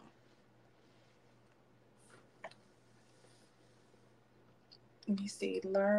I learned to cook, clean, mow, and lawn and more when I was a child. It was beneficial, especially during COVID, when people were freaking out about not being able to go to restaurants or cut their own hair. I agree. Mm-hmm. Like, where would we be if, technology wasn't there, or Uber Eats wasn't? Right. Like, these kids don't understand. Get in the kitchen, make up Right. what is that? We used to make pancakes out of flour. Me and my cousin put some sugar, some flour. Yeah. We Some hungry. cinnamon sugar. Yeah. Like my daughter was like, "Oh, we got a pancake mix. I can't make waffles." I'm like, "We have Yes, you flour can. though." Yeah. Yeah. Like I was They'll was never know the confused. struggles. Never. Having And to I eat that agree. I don't lived know off nothing about cheese that. toast. As long as we had cheese, and I Ooh, lived off yes. cheese toast and grilled cheese. If my mama hadn't made it home from work and I was hungry, I mean, we knew how to make food. That was it. I don't care if it was just a lunch meat sandwich. One thing, we didn't grow up as kids. We did not grow up without food, so I didn't have that struggle. But if it was, of course, it was things I didn't know how to cook. Like, I couldn't make a whole meal. But if my mama hadn't made it home from work, or if I came home from track practice and I was hungry, my go-to was always a grilled cheese or cheese toast, just like it is right now today. I mean, and I was, as a kid, I done had syrup sandwiches, mayonnaise sandwiches. I was just going to say, they don't know the struggle of having to eat, watered down cereal. Yeah, that syrup. Oh, no, or that thick cane You syrup. said a syrup sandwich. Girl, yeah, I had a syrup sandwich. What I the remember world? many days coming home from track practice and just had a sweet tooth and wanted it just made a syrup sandwich. Yeah. And it would just be bread and syrup. I mean, sometimes I would just like now I would just want bread and butter. Did you at least toast it? Huh? Did you at least toast it to give it a little flavor? No, I didn't. If I would, like I said, if I come home, I would be already at track practice. If my mom hadn't finished dinner yet, I would easily make a syrup sandwich. It wasn't a big deal. Mayonnaise sandwich, tomato sandwich. I mean, growing up as a kid, we had all kind of sandwiches. And like I said, we weren't kids that grew up without food. Grilled cheese. The tomato sandwich, I definitely remember that. Oh my God! Don't talk about tomato soup. Tomato soup with the cheese sandwich. Yeah, the cheese. As military parents, they already had checking accounts, so they had a little cushion. Okay, she talked to her kids. Kenny said today's kids, Boss Chick, read that because now I got to find my glasses. That's the ones we just talked about. Kids today don't know how easy they have it. We had to literally chop wood out in the country. Oh, yeah. I never had to chop no wood, Kenny, but I didn't grow up in the country. I kind of wish I had of, because when I first visited Mississippi, I was already 40-something, and I fell in love with Mississippi. It was just too hot for me. Like my daughter-in-law had air conditioning, but just walking from the door to the car was almost like dying. That's how hot and humid it was in Mississippi. That's like us as kids. My grandma go fishing. We already know what time it is. She finna pull them fish out and we finna clean them and we finna store them in the deep freezer. And see, I had a very different experience of that. Like the gookie stuff, my granddad would do that. Now I was required like to catch the animal. I remember my first time trying to catch a chicken, and it was interesting. No. It was scary. Yeah, I was older. I was probably like 11. You know, I wasn't little. Oh. I never had to kill an animal either, but I remember my granddaddy used to kill. He used to come home with squirrels and raccoons at my grandma's house, oh my God, I remember that. I remember that. I was probably about 7 or 8. I remember that clearly. That my granddaddy would, and my grandma couldn't stand it. Oh, she would always say, "Dick, why you keep on bringing them animals?" She called him Dick. And they said they good. That they can keep on saying it, because I ain't gonna try no squirrel and no raccoon. I've seen them kill the animals. Kenny, have you ate coon before or squirrel? Yeah, Kenny probably did. Kenny probably have. Yeah. I just never felt I needed to charge them for rent. Just a personal thing for me. My parents never charged me for rent. Yeah, I agree, Sonia. We in the minority, but I kind of agree. I agree on both sides, whether you charge them or not. Yeah. It's the situation should be able for to be me. like, well, Mama, I'm living here. I know I ain't paying no rent. Let me give you $100 here to put on the light bill or something. That would be the responsibility of them. Now, my kids have done that. Now they have definitely done that. Butter and sugar sandwiches. Yeah, I remember those too. Butter and sugar. Yes, I have a checking account. Yes, I have for a my checking kids, account. Go ahead. No, go ahead and read them, Chick. Yes, I have a checking account for my kids, and I deposit money each pay period into their account. They got their own 401k. Yep. Oh, keep on going. That's a 401. Oh, blessings. Yep. She making it happen. Safe, brother. Oh, absolutely. I believe your money should already be there stacking in your account. You rely on your credit cards for everything. You fall back on your money when you want to. Yes, I have heard many of my friends of other races say that I don't spend any of my cash money. They charge their mortgages, car notes, all kinds of stuff to credit cards. I had 2 credit cards in my whole life, and I just one I had when I was younger. I think the college gave it to me. I can't remember. Like the college was just giving out credit cards to whoever. But the second one I got, I was an adult. But like I said, I hate paying things. I just hate attachments. I just really have a problem with attachments. whatever my money can buy, that's the car I'm going to drive. I cannot imagine paying a car note every single month. Let's say for 9 months or a year, and something in your life happened and you can't pay for 2 months. They want their damn car back. They don't care that you already paid that car for a year. That's why everything in my house is cash. Y'all not coming knocking on my door talking about y'all finna repo my bed. Repo my bed, yes. At all. I'm not finna be at work. Y'all not finna go pick my car up out the parking lot. No, we're not doing so none of can that. they repo furniture? Hell yeah, they will. Yes, they will show really? up. Door. Yep. If you open that door, they coming in. I had a situation where I was telling my son, "Get away from the door! Don't you make a noise." Yeah, they'll come get that furniture. That's get behind why on the payment and don't communicate with them. Yeah, my mom has never had a credit card, never had a car payment. She got a car paid off. When she stopped driving that, her fiance. I had one car payment. When I paid that bad boy off, I never got another one again in my life. I think I was 25 and I went and got a car on payments. I was driving a school bus and I don't know. I needed to get to, must have been, I don't know what made me go get a car with payments, but I did. And Lord knows when I paid that car payment off, I never to this day got another car loan. Never. Yeah, I'm not looking to do it again. Yep. When I first got my first credit card, I was like, okay, I got some free money. Went and spent that money, and then I was like getting letters in the mail like, oh, they wanted me to pay that back. Right, exactly. Yep. Sonia Connor said, money matters. I would rather have an annual income of $250K than a credit score of 800 because I can't get on a plane with the credit. Can't buy food with it either, but that's just me. Yes, I have a strong belief to keep cash on hand. I have a certain amount that I always keep on hand. Oh, because tornadoes. What if the bank closed or something? Yeah. Yes, safe brother. It tastes like turkey necks to me. If you ever had it, ain't no way. I love turkey necks. What, Kenny? A raccoon or a squirrel? Oh, he said squirrel. Tastes like turkey necks to me. If you've ever had, Kenny, don't you be posting videos of you cooking squirrel? Yes, he said he got a video. What? Oh, he has a video. Look at his previous comment. Oh no, Kenny, no. I'm gonna find it. I'm gonna find it. Oh no, that'll be the next topic.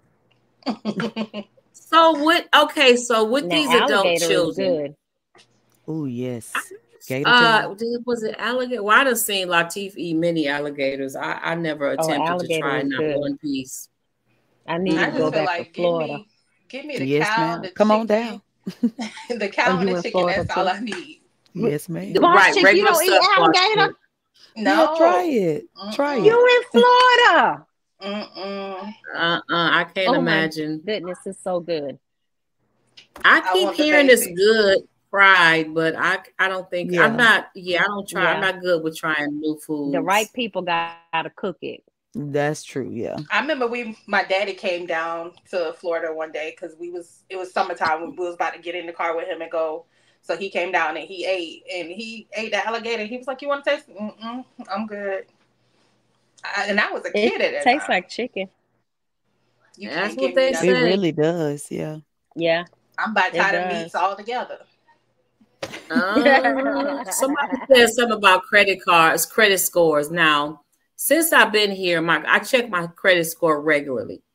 And matter of fact, now that I'm speaking on it, I'm gonna check on it tomorrow. My credit score was 740, right? I just checked it about a month ago. Oh no, not every day. And I went and checked it again because I just regularly check it, and it was down to 6 something. And I was like, how did my credit score go down? So I'm looking on the thing that shows you what there are.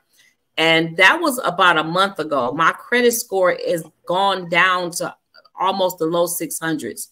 And I see the charges, and they're not my charges, and I'm not in the United States. So now I have to go take tomorrow to try to find out what's going on because I don't know what's going on.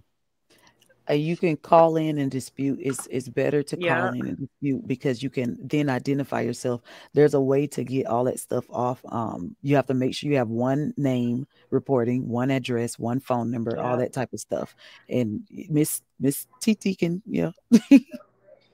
Yeah, I have had one address for the last, I think, 13, almost 14 years. Oh yes. But now, like I said, I noticed about a month ago, my score started going down. And I remember getting an email that says, thank you for opening your Boost Mobile account. It came to my email. So I'm at the store at the time here in Ghana. So I immediately called. I look at the time, these people are open. I immediately called the number and I said, yes, ma'am. I just got an email saying thanks for opening the Boost Mobile account. But I said, I am currently in Africa and I didn't even know Boost Mobile still existed for one. And for two, I did not open an account. So I gave her my name and social security number and everything. She said, well, Kimberly, I see the account. Now, listen to this, y'all. She said, Kimberly, I see the account, but can you give me the code? I said, ma'am, I don't have the code. It's not my account. She said, well, I can't get into the code and give you the information She said, I cannot give you the information if you don't give me the 4-digit code to the account. I said, ma'am, are you listening? It's not my account. I did not open the account. And after going back and forth with her, I said, you know what? Okay, thank you, ma'am. I appreciate it. Talk to you later. I just hung up. I said, look, I'll deal with this. That's how cell phone companies are now. I'm telling you, lady, I did not open the account. So how am I supposed to know the fucking code? I don't know the code. Yeah. Somebody's using your information. Yep. Snatched it off the dark web or something. Yep. Girls, probably that Sagittarius. Ain't no telling. I don't know. Welcome, Miss Sonia. Welcome to the live. Yes. So it looked like we pretty much went over most of the comments. There you go, Miss Kim. It typed it. What happened? What you said, it typed it and put it in the chat. I'll be damned. Let me stop talking. I'm going to have to cut this thing off. Hold on. Let me stop this. We've seen that one. Okay, I turned it off again. It keeps turning itself back on. Okay. True, Kenny. I tried to tell myself not to retaliate, though, because God can get back worse than me. Forgiveness is not as easy as people make it. Kenny was telling What was that responding to? Kenny, forgiveness is not as easy as people make it, especially when people have wronged you first. Oh, yeah. I think we touched on that. Yes. I try to tell myself not to retaliate through because God can make back worse. Some social media. I'm not eating no frog legs. Oh, no. I tell myself not to retaliate through because God can get back worse than me. Oh, that's true. That's true. I received what the sister said the other day. I don't want to put no bad energy out there. I had to snatch myself back. So that's what I'm practicing now. Just consistently. Yeah. Do me wrong. Yeah, I have to practice that. Shai said butter and sugar sandwiches. Yes. That's why I've had those before. No, I've had butter and sugar sandwiches before. Not me. No. We don't been through this. You know what? No. I've never had a butter and sugar sandwiches. I've had sugar sandwiches and I've had bread and butter. I don't think I've had sugar and butter sandwiches. How do you have a sugar sandwich? You just sprinkle sugar on the bread and eat it. Yeah, you sprinkle. That's all. Oh, yes, I have. Yes, I have. Yes, I have. With butter. I was going to say toast it with butter and put some sugar on it. Yes, I have. Brown sugar. Yeah. Showing your parents that you are a proactive member of society is the best gift a child can give. Amen.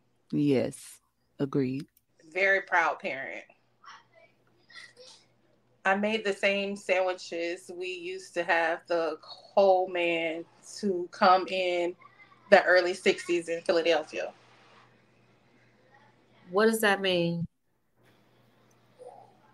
I think that's when we was talking about it. We were talking about the different types of sandwiches earlier. I mean, what's the cool man? Is that like a person that sells sandwiches? Oh, the coal man. We used to have the coal man to come in early 60s. We used to have a man in I think I was probably about 7. We lived in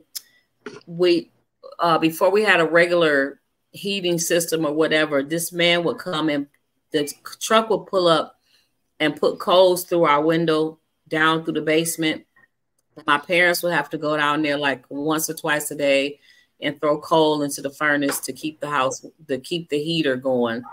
But that's all I know. I guess that's what he's talking about. I'm not sure. What, Renee, what you talk about? Open that door, they come in to get it.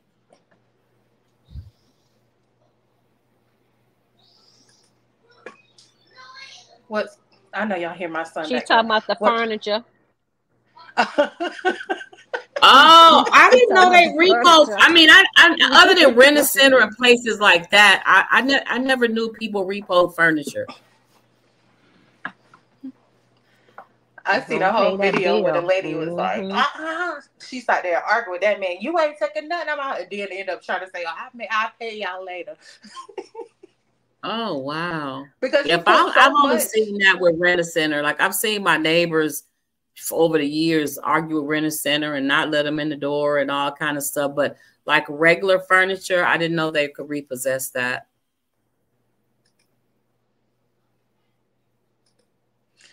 I know you put so much money in there and they be like, oh, we coming to pick it up.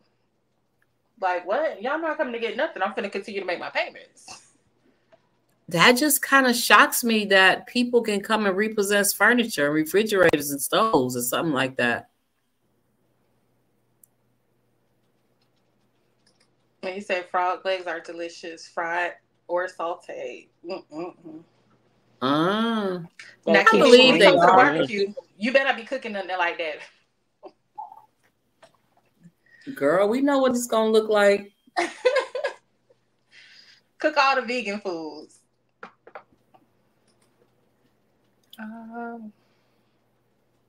Canon, they are good. I was surprised when I tried it for the first time. Canon. I'm not sure what that is. That they tried the first time. I think he's talking about the frog legs. Come on down to Florida and you can catch your own stuff fresh where I am. Must be in Lauderdale, Miami, Cocoa Beach, Daytona Beach, Key West.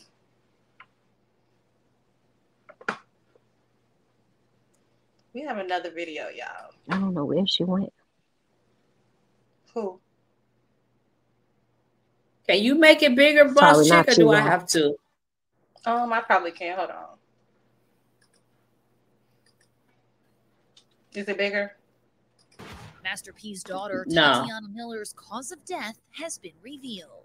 I feel like that trip really opened my mind to see how I would miss you the most because you were always here for me. 5 months following the 29-year-old death, the Los Angeles coroner confirmed she died from fentanyl intoxication, confirming reports that she died as a result of drugs. We put God first. Without that man up above, we wouldn't be here. And we realized that wisdom is the most important thing. And that's what we pass down from generation to generation. Back in May, Master P shared the news of Tatiana's death on Instagram, writing in the caption, quote, "Our family is dealing with an overwhelming grief for the loss of my daughter, Tatiana. We respectfully request some privacy so that our family can grieve. We appreciate all of the prayers, love, and support." At the time, the rapper hinted at what may have played a part. Quote, "Mental illness and substance abuse is a real issue that we can't be afraid to talk about. With God, we will get through this." Spending quality time with your kids is going to make the difference. We're not a perfect family, but we love each other and we get up with integrity, thinking, doing the right thing. And I tell anybody, integrity is doing the right thing when nobody's watching. And so if you're that type of father, you're going to be all right. Tatiana's struggle with addiction was documented on WeTV's Growing Up Hip Hop. I feel like I don't need to go to rehab. I feel like I could actually do good without rehab. Her older brother, Romeo, who also starred on the show, was one of her biggest support systems, even when times got tough. You were supposed to be here. We put everything on hold to make sure you're okay. And you're not here. I left the celeb game early to get here. I dropped everything to get here. At the time, Romeo also shared his grief in a statement, writing, quote, "We appreciate all of the prayers, love, and support. And although this is sad times, we are forever grateful for the memories we did have with our amazing sister." And while he expressed his sadness, Romeo added that he knows she's in a way better place and finally at peace and free. Coming from where I come from, coming from poverty, you would think that you would outlive your kids, and that was the mission. Yeah. And I feel like going to my daughter's funeral, I feel like I went to my own funeral. Master P sat down with Gayle King in July. He opened up about turning Tatiana's painful death into an important mission. I said, let me team up with NAMI. Let me team up with ARJ Cares. These are doctors. These are people that believe. I want to help people that look like us. We want to bring awareness to this. We want to save these. My whole purpose is now is, I don't know why you put me through this, God, and I'm not going to question you, but I'm going to get out here and save millions. I'm going to help. I'm going to do something.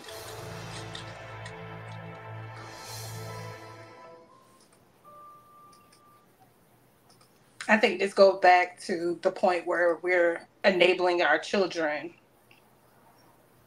It was a different topic I seen. That was hard to watch. That was hard for me to watch. I didn't even know that Master P lost his daughter, but she was very young, very beautiful, and she just probably got lost in life somewhere. You know, life can mess people up, and we don't know her story, but that was hard to watch. We have somebody new on the stage. Yes. Hello, welcome. Miss Rosie. Yes, hi guys. Great conversation. Really good tonight. Thank you. You're welcome, dear. Talking about addictions, I am an addictions counselor. I've been one for over 30 years, and it's just really has been an epidemic, and it's really sad. I mean, I've seen his video before. I knew that his daughter had a substance abuse problem, but I just wanted to let the people that are in the group chat tonight to just beware that it does affect everyone's family, and to just be mindful about your nieces, your nephews, your children, and make sure that you do your research as far as getting them the help that they need. The other thing is that most people that are addicted to drugs are duly diagnosed, meaning that they are having a mental health issue and a substance abuse problem. And sometimes you'll see where they'll say substance abuse induced by mental health. If they can get hold of mental health, sometimes it'll help them work on the addiction part. So we're living in some trying times, and we just have to be there to support our family members, and especially with mental health. You know, not everybody use drugs to have a mental health, but when you find people not productive in their life, going through the same things over and over and over again, there's usually something wrong, and you might want to just check in with a family member or someone that you know and just say, look, I noticed that, you know, you kind of been, you know, going through some of the same things. You're kind of angry most of the time. You know, ask them if they've been violated. Ask a few questions and just let them know that you're there for them, you know. Okay. Yes. Thank you for that. You're welcome. You know, go ahead. I'm that person. I am that person she described, and just seeing neighbors and young kids that I watched grow up in the school district I worked for and at the recreation center. You can offer support and talk to them, and they'll tell you their stories, but I had to learn that you cannot make them go get help, and most of them just won't do it. They don't know how to do it, even though you can guide them and walk them through the steps. You know, a lot of people just won't go get that help.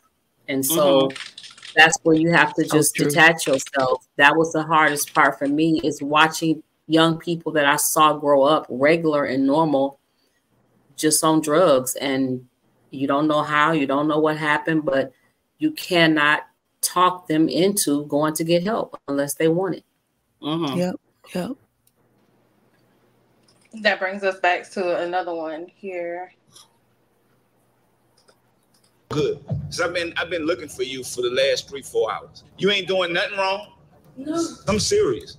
So you need to get serious. This is a serious situation going on. I think when people hide that they have a problem, they'll never overcome it. This is something she wanted to do. This is not something that I wanted to do. She was like, Dad, I want to be better. I want to get myself together. Dad don't want to have to be super tough for you, but guess what? If you're not responding, if you're not texting back, we don't know what's going on. Anything could happen. Yeah, you could have been dead. You could have been in jail, anything. You lost my trust. And to gain it back, then you got to start telling the truth. We're going to have to take this drug test. Come on. I'll holler at you later, bro. All right. I think this is when she was trying to like move back home, and he was like, if you need my help, if you want my help, this is my rules. What that lady was saying in the last video. Right. You have to set your own rule. And then it's still, she ended up passing.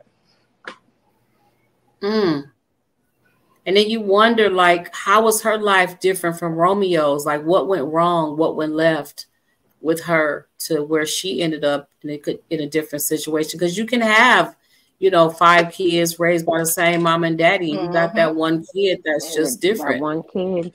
Yep. I wonder if it was the crowd or something that she hung out with. Yeah, I did not know about that at all until right now. What year was this? Maybe about over a year ago, maybe. These times go by so fast. That's what I'm thinking. This says 2 years ago. Okay. Oh, so that was recent. Wow. Yeah. Wow. That was definitely sad. We have a comment, Boss Chick. Can you read it? I don't have my glasses. Which one? I don't. It went away. Your video was believable. Okay, your video was believable. Okay, thank you. Thank you for that. Any more comments or questions about the adult children? No, I'm done. Who said that? Rosie. Oh, thanks for coming up, Rosie. I appreciate it. Yeah, it was nice. All right, Rickey Smiley Morning Show. Hey, earlier today I had a conversation with teenagers while they were in the car with their parents and just talking about being respectful. Twitter blew up, Facebook, morning show website. Everybody wanted me to replay the conversation that I had earlier. Here it is. Hope y'all enjoy it. Rickey Smiley Morning Show. Hey, man, I just want to have a word with the kids. All you wonderful teenagers that's probably on the way to school or in the cars with your parents right now, especially if you got a single parent. And I talk about this because I'm going through it. Don't think for a minute just because I'm on the radio and we got a little hot TV reality show that we don't go through stuff. There's some stuff that go down when the cameras ain't around. And I want to tell y'all kids out here, man, that have a single parent, man, your mama sitting up here going to work every day, doing her thing, putting up with people crap, dealing with customer service, dealing with patients and lifting and all this kind of stuff, man. Some of y'all out here don't even know how good y'all got it. And y'all don't even understand what most of y'all parents went through just where you can have what you have. Everybody that's in the car with your mama right now, look down at your feet and look at and pull your pants leg up and look at your shoes and your socks. Your parents done went and spent couple $100 on shoes. You got nice jeans and you got nice clothes, and half of y'all ain't even riding the bus getting dropped off at school today.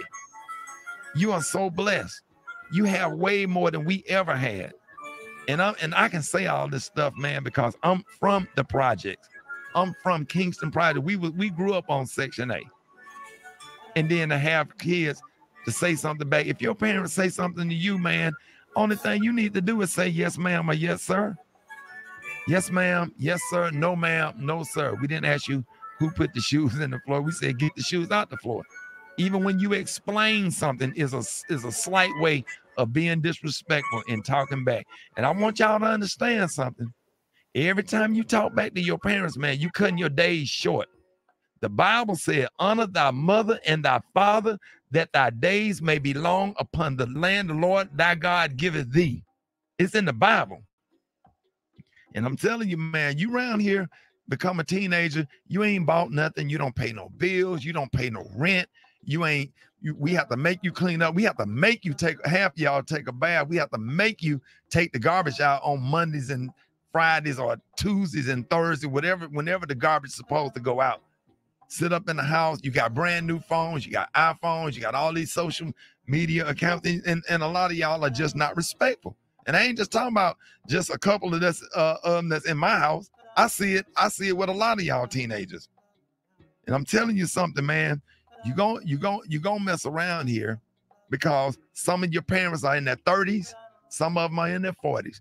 And you better think about how you treat your mom and your dad, especially if you got a single parent. Because a lot of them, one of my best friends' dad went to sleep the other night and didn't wake up. You understand? It ain't guaranteed that your parents gonna always be here. How you think you gonna feel when they roll your mom and your daddy casket out of that church? And the only thing you gonna be left is to sit back and reflect on how you treated your parents that went to work every day to give you everything.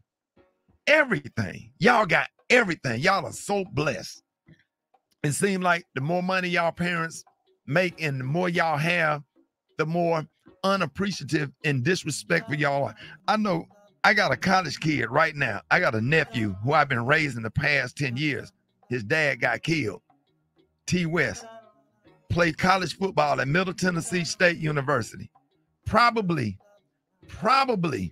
can take me and dust my whole house with me and whoop me up and down the hall if he wanted to.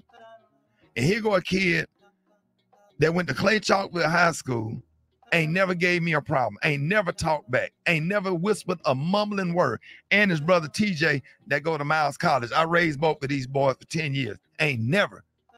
Then sat up there and buried their father. TJ in the 9th grade, Terrell, 8 years old. Their dad laying up there in the casket. Little girl Genesis, they go to Ramsey High School.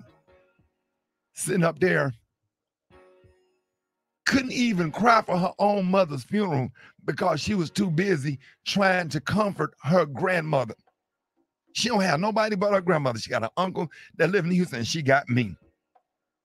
And for some of y'all kids that got everything and disrespectful, I'm emotional right now for all parents that have to put up with this crap. And the only thing we trying to do is save your life. Keep you from getting killed, because if your attitude bad, you don't even know how to handle yourself. Exactly. If you get pulled over by the police, sit at the table with your phones, won't talk, won't clean up the kitchen, won't text, be on social media all day. I'm just gonna tell you straight up, all y'all wrong. And I'm gonna tell you, man, some of y'all little boys around here, pants sagging, ain't respectful, cussing out your teachers. I feel bad for teachers. I'm an education major. I wouldn't dare walk in the classroom. I feel bad for teachers. I want y'all to know and understand, God sit high and look low. He's watching you. Every time you disrespect a grown person, you are cutting your days short. Honor thy mother and thy father, that thy days may be long. See, my daddy disrespected my grandparents. And I was one of them kids that sat there on that front row while my daddy was in that casket. I ain't gonna lie, I ain't gonna sit up here and just fake the funk. My daddy wasn't right. He didn't do what was right. And at 26 years old, he was gone and left a 7-year-old son. And then my mama had to figure it out, and my grandparents had to figure it out. Sit up there and watch my grandparents on the front row crying like that and going through what they was going through because you decided not to make the right decision. You have an opportunity of a lifetime to educate yourself and make something happen. Do the right thing, kid. Respect your parents, man. Your parents ain't gonna always be here. They ain't gonna always be here. And if you mistreat your parents and something happened to them, you're gonna regret it for the rest of your life. So I hope that touched somebody today, some teenager in the car. Hug your mama, hug your daddy when you get home. Clean up your room, do what's right. Make good grades. That's all you have to do. All you have to do. Rickey Smiley Morning Show. I'm going to do this here every now and then. I'm going to have some real conversations on here. Rickey Smiley Morning Show. Know how appreciative your parent is until you lose them. Yep. I mean, mine's is still here, but I understand. Wow. Yeah. I think before I would do, I'm not just my parents, but elders, period.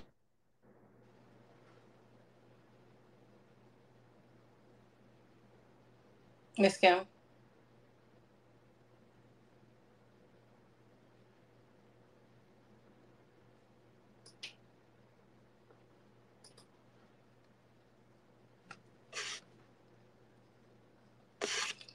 I think we lost Miss Kim.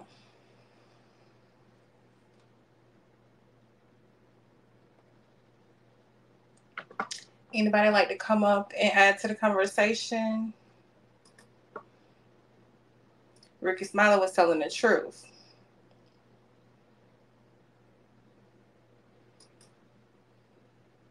Yeah, I feel like he's saying what the parents can't say when it's a child or an individual. I'll call it dependent because there's so many different people that need to be supported nowadays that people might go through this with. So those people who aren't receiving that gratitude, at least, it's not like I expect you to reciprocate the help. Like I'm helping you to maintain your whole life. So I don't expect you to be able to pay my bills. No, right. But I do expect you to show me gratitude in the least. Yeah. Can you hear me? I had to get back on the phone again. Yes, ma'am. Yeah. You were saying the elders? Okay. The elders are very disrespectful here in Ghana, and I just really hate that for grown men because, like I said, I have seen these elders so disrespectful to adults. These are adult men with wives and children that just get talked down on by their elders, and it's sickening. And the amount of respect that they have is amazing to me because I don't think the things I've seen, I don't think I could have done it. I just really don't. I think that there comes a time and place when you have to say, look, brother Akua, Kofi, whatever your name is, I am a grown man with a wife and a child, and you can no longer talk to me like that. But they will not at all say anything. The kids. No, we're talking about grown men. No, I'm talking about like a 38-year-old, 40-year-old man I have seen get disrespected by a 50, 60, 70-year-old elder. And these young people that's 30 and 40 will not open their mouth to talk back to their elders. They just won't do it. I have never seen them do it. I mean, it's been to a point where I've gotten so angry, I wanted to say something. Like, who the hell is you talking to this man like this? This is a grown man. How dare you think you can talk to this man like this? But they're taught to shut up and be quiet when it comes to their elders.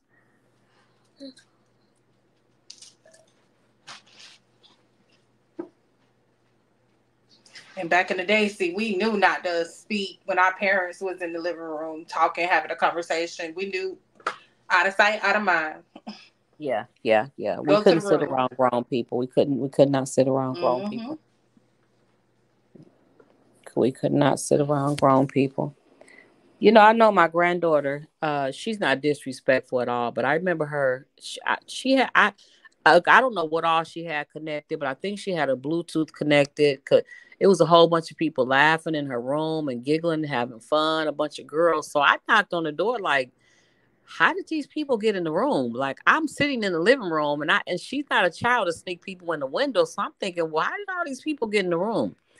So I knocked on her door and go in, and she looked at me. I was like, how did you, where's all them people at?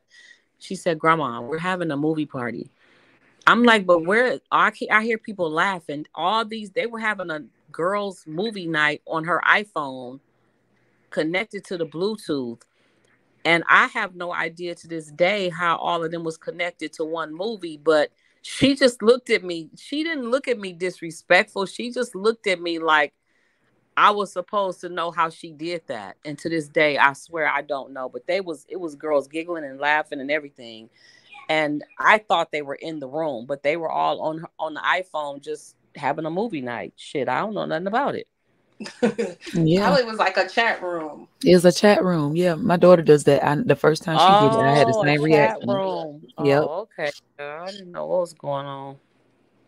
Okay.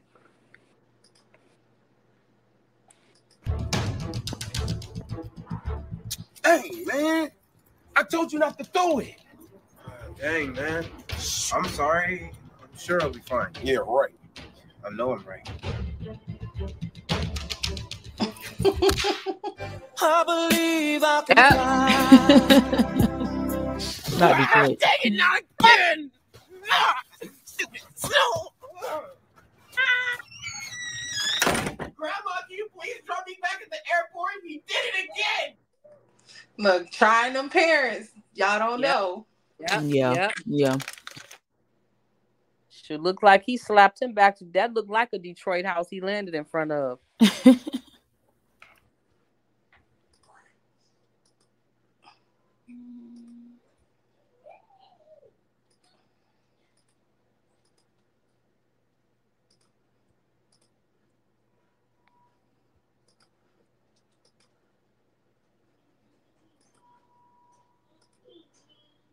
Doing? Like she crazy? Cursing at her? Telling her what you won't do? You won't clean your room? You won't do what you want to do? And you talk to your mother like that? Like you tough? Do you think you tough, little man? Talk to me like you talk to your mother. Talk to me. You think you tough, don't you? Boss up on me. Cuss me out. Tell me you ain't gonna do what I say do. I dare you. I dare you. You ain't gonna do it to me? Why you do it to her? Why you talk to her disrespectfully? Why? Little boy, answer me. Why do you talk to your mother disrespectfully? You don't know why you do it. Today I'm gonna help you find out why. And today it ends. Today it ends. Do you understand? You will not call your mother out of her name ever again.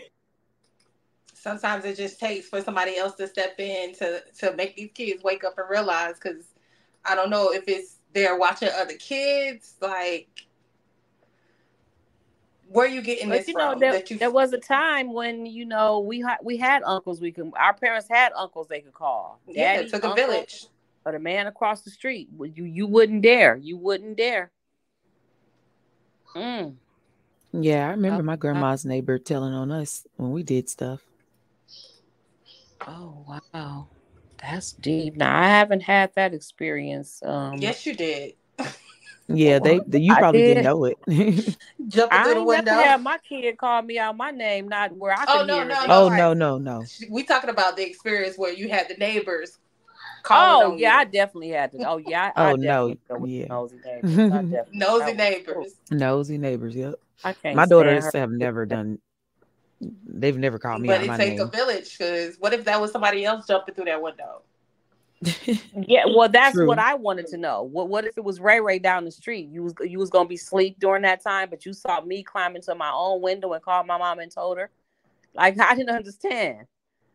Right now, as a grown woman, you saw me that you saw grow up from a baby. You saw me climb through my own window, and you felt the need to call my mama. It wasn't like I was home from school earlier. Nothing weird was happening. You think that she would have understood, like, oh, she must have forgot her key. But yeah, she sure did. I'm climbing through my own window, and I hear the phone ring. Answer the phone. It's my mama. The neighbor done called her and told her I was climbing through my bedroom window.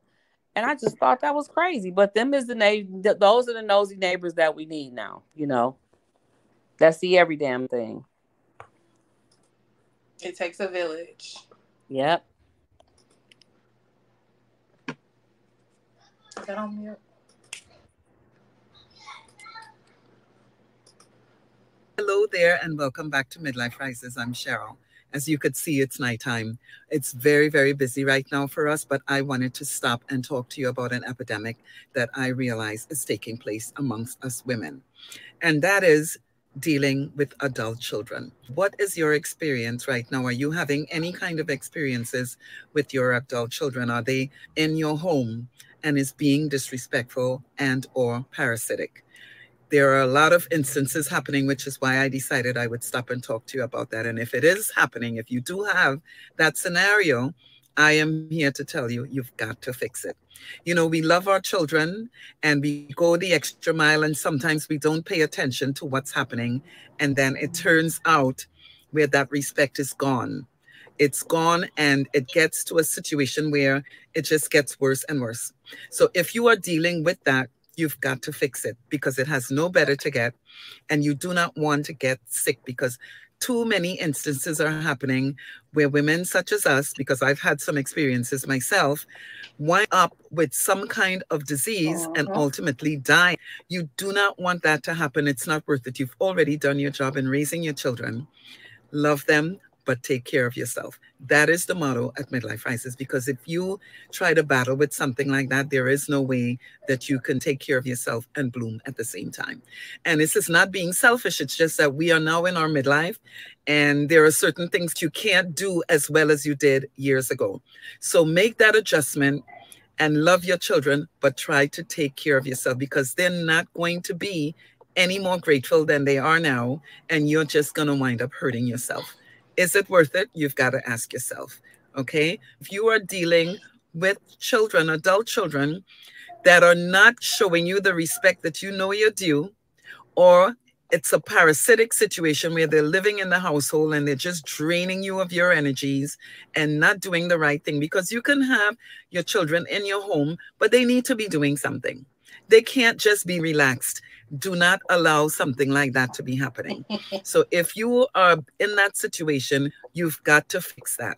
As women, you know, it's very hard to not give that love, but there has to be a point where you decide to kick out that tough love, because the disrespect, you know, we're dealing with these children from a different generation, and the respect needs to be there. You've got to make some adjustments to have your peace, because that's the only way you're going to be able to take care of yourself and bloom. Subscribe to the channel by clicking on the bell icon so that you'll be notified of our weekly videos. We've got stuff like this coming constantly, and you don't want to be left behind, because knowledge is power. I agree. Definitely. You have to, this go back to where it says if it's the kids is, you know, causing you stress or being unruly, it's nothing else to do but for your peace and sanity, tell them they have to go. That's the door. Yeah, because at that point it's toxic. When it starts to make you feel some type of way about you and, you know, affect you in a negative manner, like what you were saying with your health, And the kids will be the ones to stress you out. Yeah, because they draw. Because they what? They draw on that emotional factor, like, oh, this is my parent. They're gonna always, you know. Like, oh, they're reliable to take care of me. Exactly. No, exactly. After you get a certain age, I done tried to help you get up to where you need to be at, but now at this point, it's like you need to get out there and on your own. Yeah. Like I said, there has to be boundaries and what do you call them? Deal breakers. There has to be somewhere in there. There's a deal breaker. This is the deal breaker, and it's not questions. You're out of here. Once you do that, you're out. You're done. Well, this was a good live. I do want to say thank you, everybody, for joining. Any other questions or comments? Anybody want to come up and say anything before we end this stream?